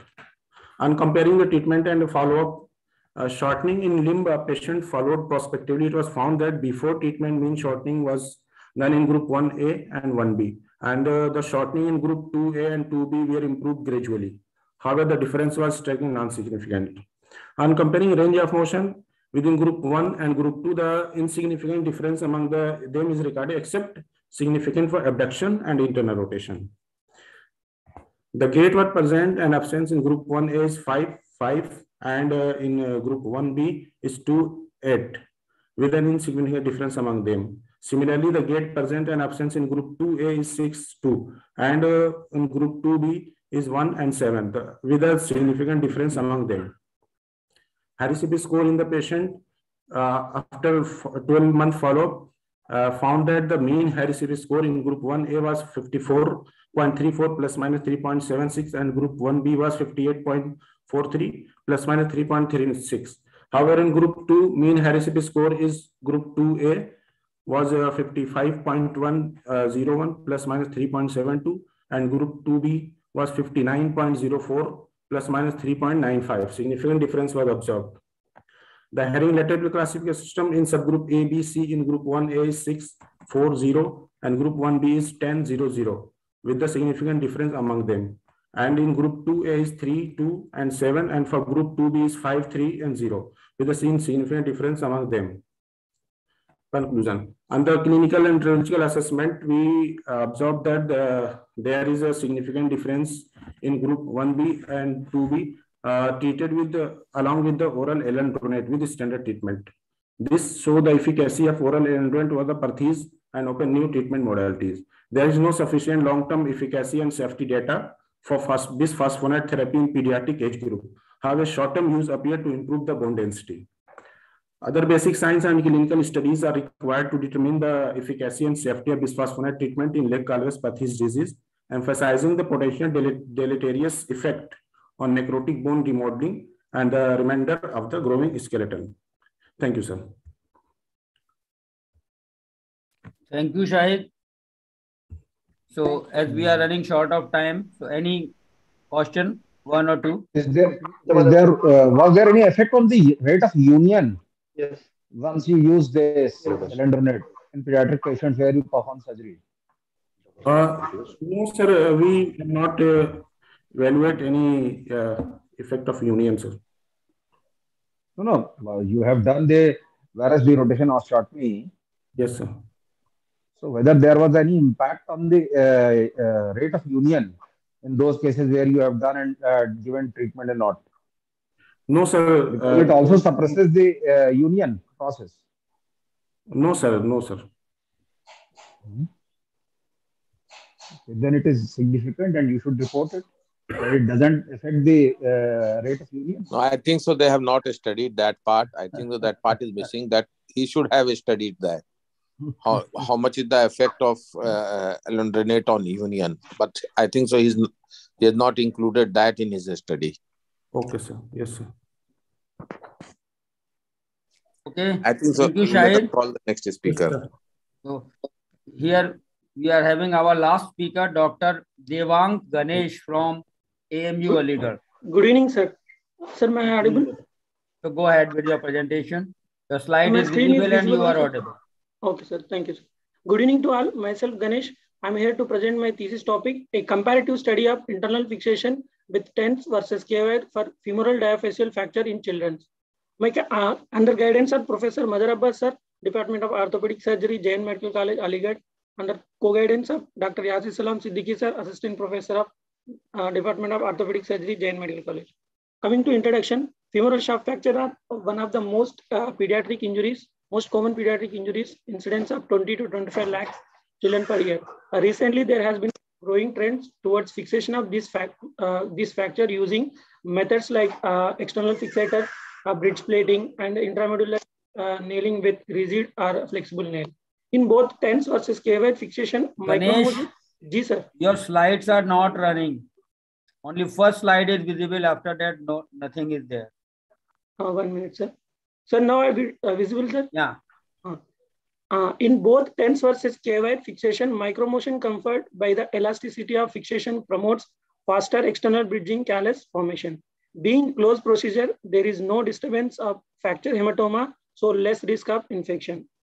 Coming to aims and objective of my study, to determine the demography of pediatric diaphyseal fracture of femur, to study the advantage and disadvantage of TENS and versus KY in fixation of pediatric diaphyseal fracture in femur, to compare the union rates and functional outcome between these two methods, and to compare the complications of these two methods. Material and methods. My study is comparative prospective study conducted at Department of Orthopedic Surgery, Jain Medical College, Aligarh, AMU, between November 2019 to November 2021. The study population is all patients presenting with femoral diaphyseal fracture to Jain Medical College and hospital and OPD and emergency. In my study, total number of patients are 34. I divide into two groups. There are 38 patients were included in the study, but 4 patients from the group 2, that is KY group, are last of follow-up. So finally, group 1 consists of 20 patients and group 2 consists of 14 patients, the total of 34. Inclusion criteria of my study, children from the age of 5 to 14 years of the age with femoral diaphyseal fracture and children with closed or compound fractures, grade 1 and grade 2. Exclusion criteria is a patient less than 5 years or more than 14 years are excluded, metaphyseal fractures and pathological fractures, and patient not willing for surgery. Follow-up will be done every 4 weeks after the removal of suture on 12th day. Full weight bearing work will be started at Clinical Radiological Union. At each visit, clinical radiological evaluation will be done and result will be evaluated using Flynn's and Anthony's radiological criteria. These are Flynn's and Anthony's radiological criteria. Coming to observation and results, coming to age distribution, in 10th group, the mean age is 9.391 years, that is range between 6 to 13 years. In KY group, mean age is 9.937 years, that range between 6 to 14 years. The overall mean age is 9.615 years, that is range between 6 to 14 years. A majority of patients in my studies age group between 6 to 8 years. Coming to site of fracture distribution, proximal fractures, mid 1/3 fractures are more common in my study, that consist of 61.7%. A mode of injury, road traffic accident is most common mechanism of injury in my study. Pattern of fracture, transverse fracture is most common fracture in my study, that consists of 58.84% of patients. In 97.3% of patients underwent closed reduction and 2.70 patients underwent open reduction in my study. A duration of hospital stay, majority of patients, that is 61.7%, the majority of the duration of hospital stay is 2 to 3 days. And the mean duration of hospital stay in the 10th group is 3.47, that is range between 2 to 6 days. And in KY group, 3.47, range between 2 to 6 days. The overall mean duration is 3 to 4 days, 3.46 days. A p-value is 0.958, not significant. A duration of procedure, in 10th group, the majority of patients underwent the duration between 61 to 70 minutes, that is consist of 45%. In KY group, 42.8% of patients, that is underwent between the duration of 71 to 80 minutes. And the mean duration of procedure is group 1, the 10th group consists of 69.130 minutes, that range between 50 to 100 minutes. And group 2, 78.75 minutes, range between 60 to 100 minutes.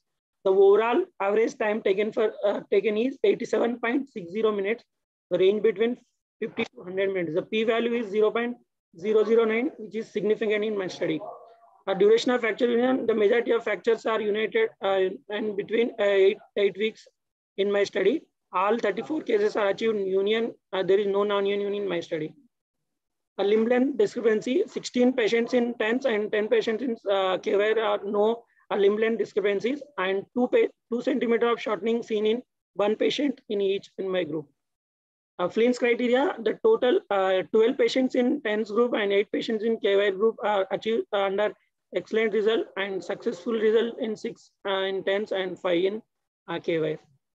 And coming to complication, there is pain at the entry site seen in 6 patients in 10th group and 4 patients in KY group.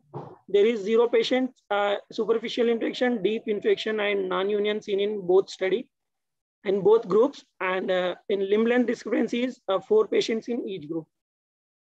Coming to discussion, I compare my study to Sanjay et al. Comparative study between 10th and KY and Ishik et al. Comparative study between 10th and KY. My total patients are comparable with Ishik et al. Study. and mean age is comparable with Ishik et al. And Rajesh Govindaswamy study. And the most common mode of injury is road traffic accident in all of the above studies. And the mean operative time is less in TENS group compared to KY.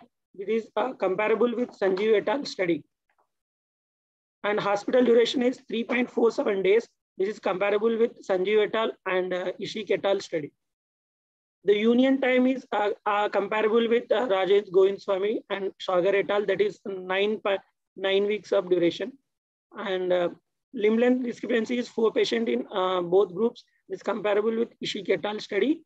In overall, the results, 20 patients get excellent result and 11 patients successful results and 3 patients are poor results according to Flynn's criteria. A discussion, surgical management of diaphyseal fracture in female children is intramedullary nailing by using TENS or KY is a simple, effective, provide early mobilization in patient with rapid union. We compare the result of both techniques. We observe that there is no difference in the term of union and partial and total weight bearing and hospital stay. The major differentiating feature of both groups in the duration of surgery is less in TENS group and then the KY. And cost of the treatment in both group has differentiating feature, that is cost is high in TENS group than KY group. Conclusion, after looking the result of present study and economical aspect of treatment option, we include that KY is technique is provide cost-effective treatment option with equally good result as TENS. In developing countries like ours, a closed intramedullary KY wiring may provide a good option for those patients who opt for conservative treatment due to lack of adequate financial resource. Limitation of my studies, limited number of patients in my study, difference in number of patients in between two groups, and poor follow-up patient due to COVID-19 pandemic, and different consultant and training surgeons. These are my case exhibits. TENS and the patient get full range of motion. And this is KY, pre-op, post-op, and 8 weeks. And patient get full range of motion. And this is second case. And this is third case. And complication, there is hardware prominence in both groups. There is a and knee stiffness in one of my patients. Thank you, sir. Thank you, Ganesh. Thank you. So, any questions regarding this paper? Dr. Ganesh, how many patients in your study were closed reduction failed and you had to do an open reduction? And did it affect the timing of fracture healing? And does your study become biased once you include those patients with open reduction? There is no difference in union, sir, but there is a difference in duration of procedure. When we do No, for open reduction, you say that there is no difference in union time. Yes, sir. This is not possible. In open, once you do an open reduction, there is a loss of hematome. Sir, maybe your patients were very small, so that it did not affect the only one patient in my studies underwent open reduction, sir. Okay. Okay, Ganesh. Thank you. I have one query. Yes. I think you did all your cases under Siam control. Yes, sir. So whether you did them with percutaneous approach or... We done with percutaneous approach, sir. Okay.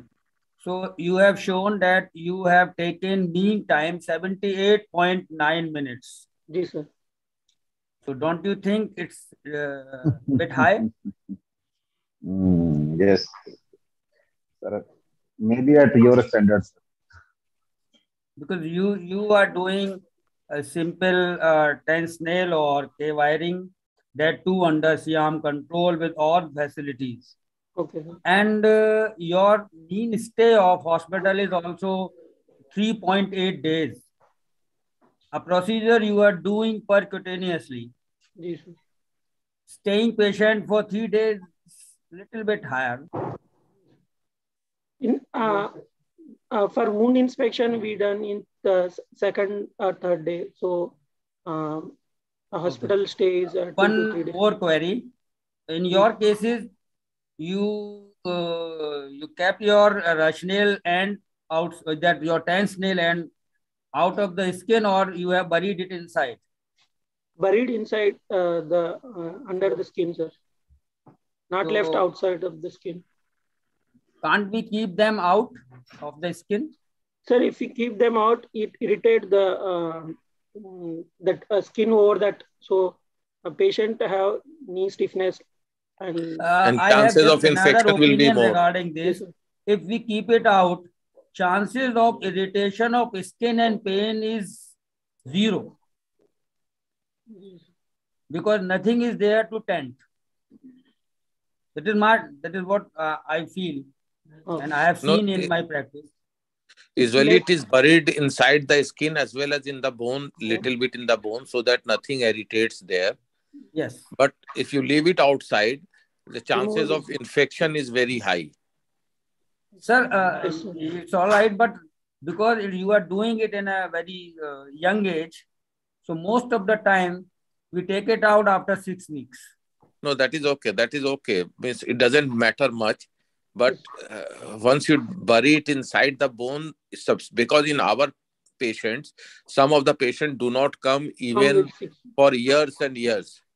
And maybe they will lost to follow up, or they do not come up for removal also on time. Then it's very difficult to remove. Yes. But you can take it out. That's not a problem. That is why we have started leaving them outside. Because so that nail is protruding out, or tensional or K-wire is protruding out, he will have to come. Or it will come out on its own. उसे आना ही पड़ेगा sir, otherwise तो क्या है, वो ठीक हो जाता है, मस्त हो जाता है. सही बात है. और एक और क्वेरी है यार Ganesh. It's a very common topic, and you have taken just 20 cases, and in AMU you have so many cases. You can actually do this was 20, done 30 during cases COVID. in a 2-3 months, yeah. Sir, after my alerting my thesis, from the March we get Ganesh, एक ED में यार 3-3, 4-4 cases हो जाते हैं यार. Covid की वजह से पूरा अस्पताल जो है 6 महीना तो बंद ही रहा है. Somehow सर हमने अपनी OT को कंटिन्यू किया था आगरा में. हम लोग के यहाँ बंद हो गया था. सर हम लोगों ने यूपी में मैक्सिमम केसेस ऑपरेट किए थे. हम लोग का काफी बंद हो गया था as per the government order. Ganesh, मजराबार sir को मेरा नमस्ते कहना भाई. जी सर, जी बिल्कुल. With this we end our 3rd session and the last session of this Upoa E-Pgcon.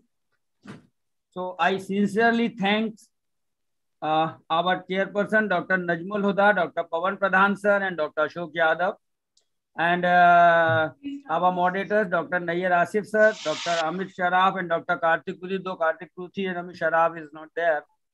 And Nayyar bhai, again, it's always pleasure to work under your old registrar even after 20 years.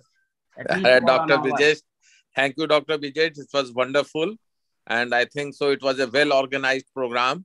And there was no technical hitch from your side, from your organizer side. And I would like to thank your chairman, Dr. Paul, and all his team for wonderful arrangement. And of course, it was a good learning program for the postgraduates. And also, we have also heard all those theses and presentations of different colleges. And it has been a good learning for us as well. So I thank you once again, Dr. Brijesh, and convey my regards and best wishes to Dr. Paul. Sir. Yes, thank you. Thank you. It was nice. Nice presentations. We enjoyed. Okay. Good night. Bye bye. Thank you, Ashish sir. Thank you. Okay. Okay, sir. Thank you, Ashish. And thank you, everyone. Bye bye. Acha boss. Bye. Okay. Good night. Good night. Night, sir. हमारा खत्म हो गया भैया. अंत तो गत्वा भैया, मैंने तो दोनों बंद कर दिए.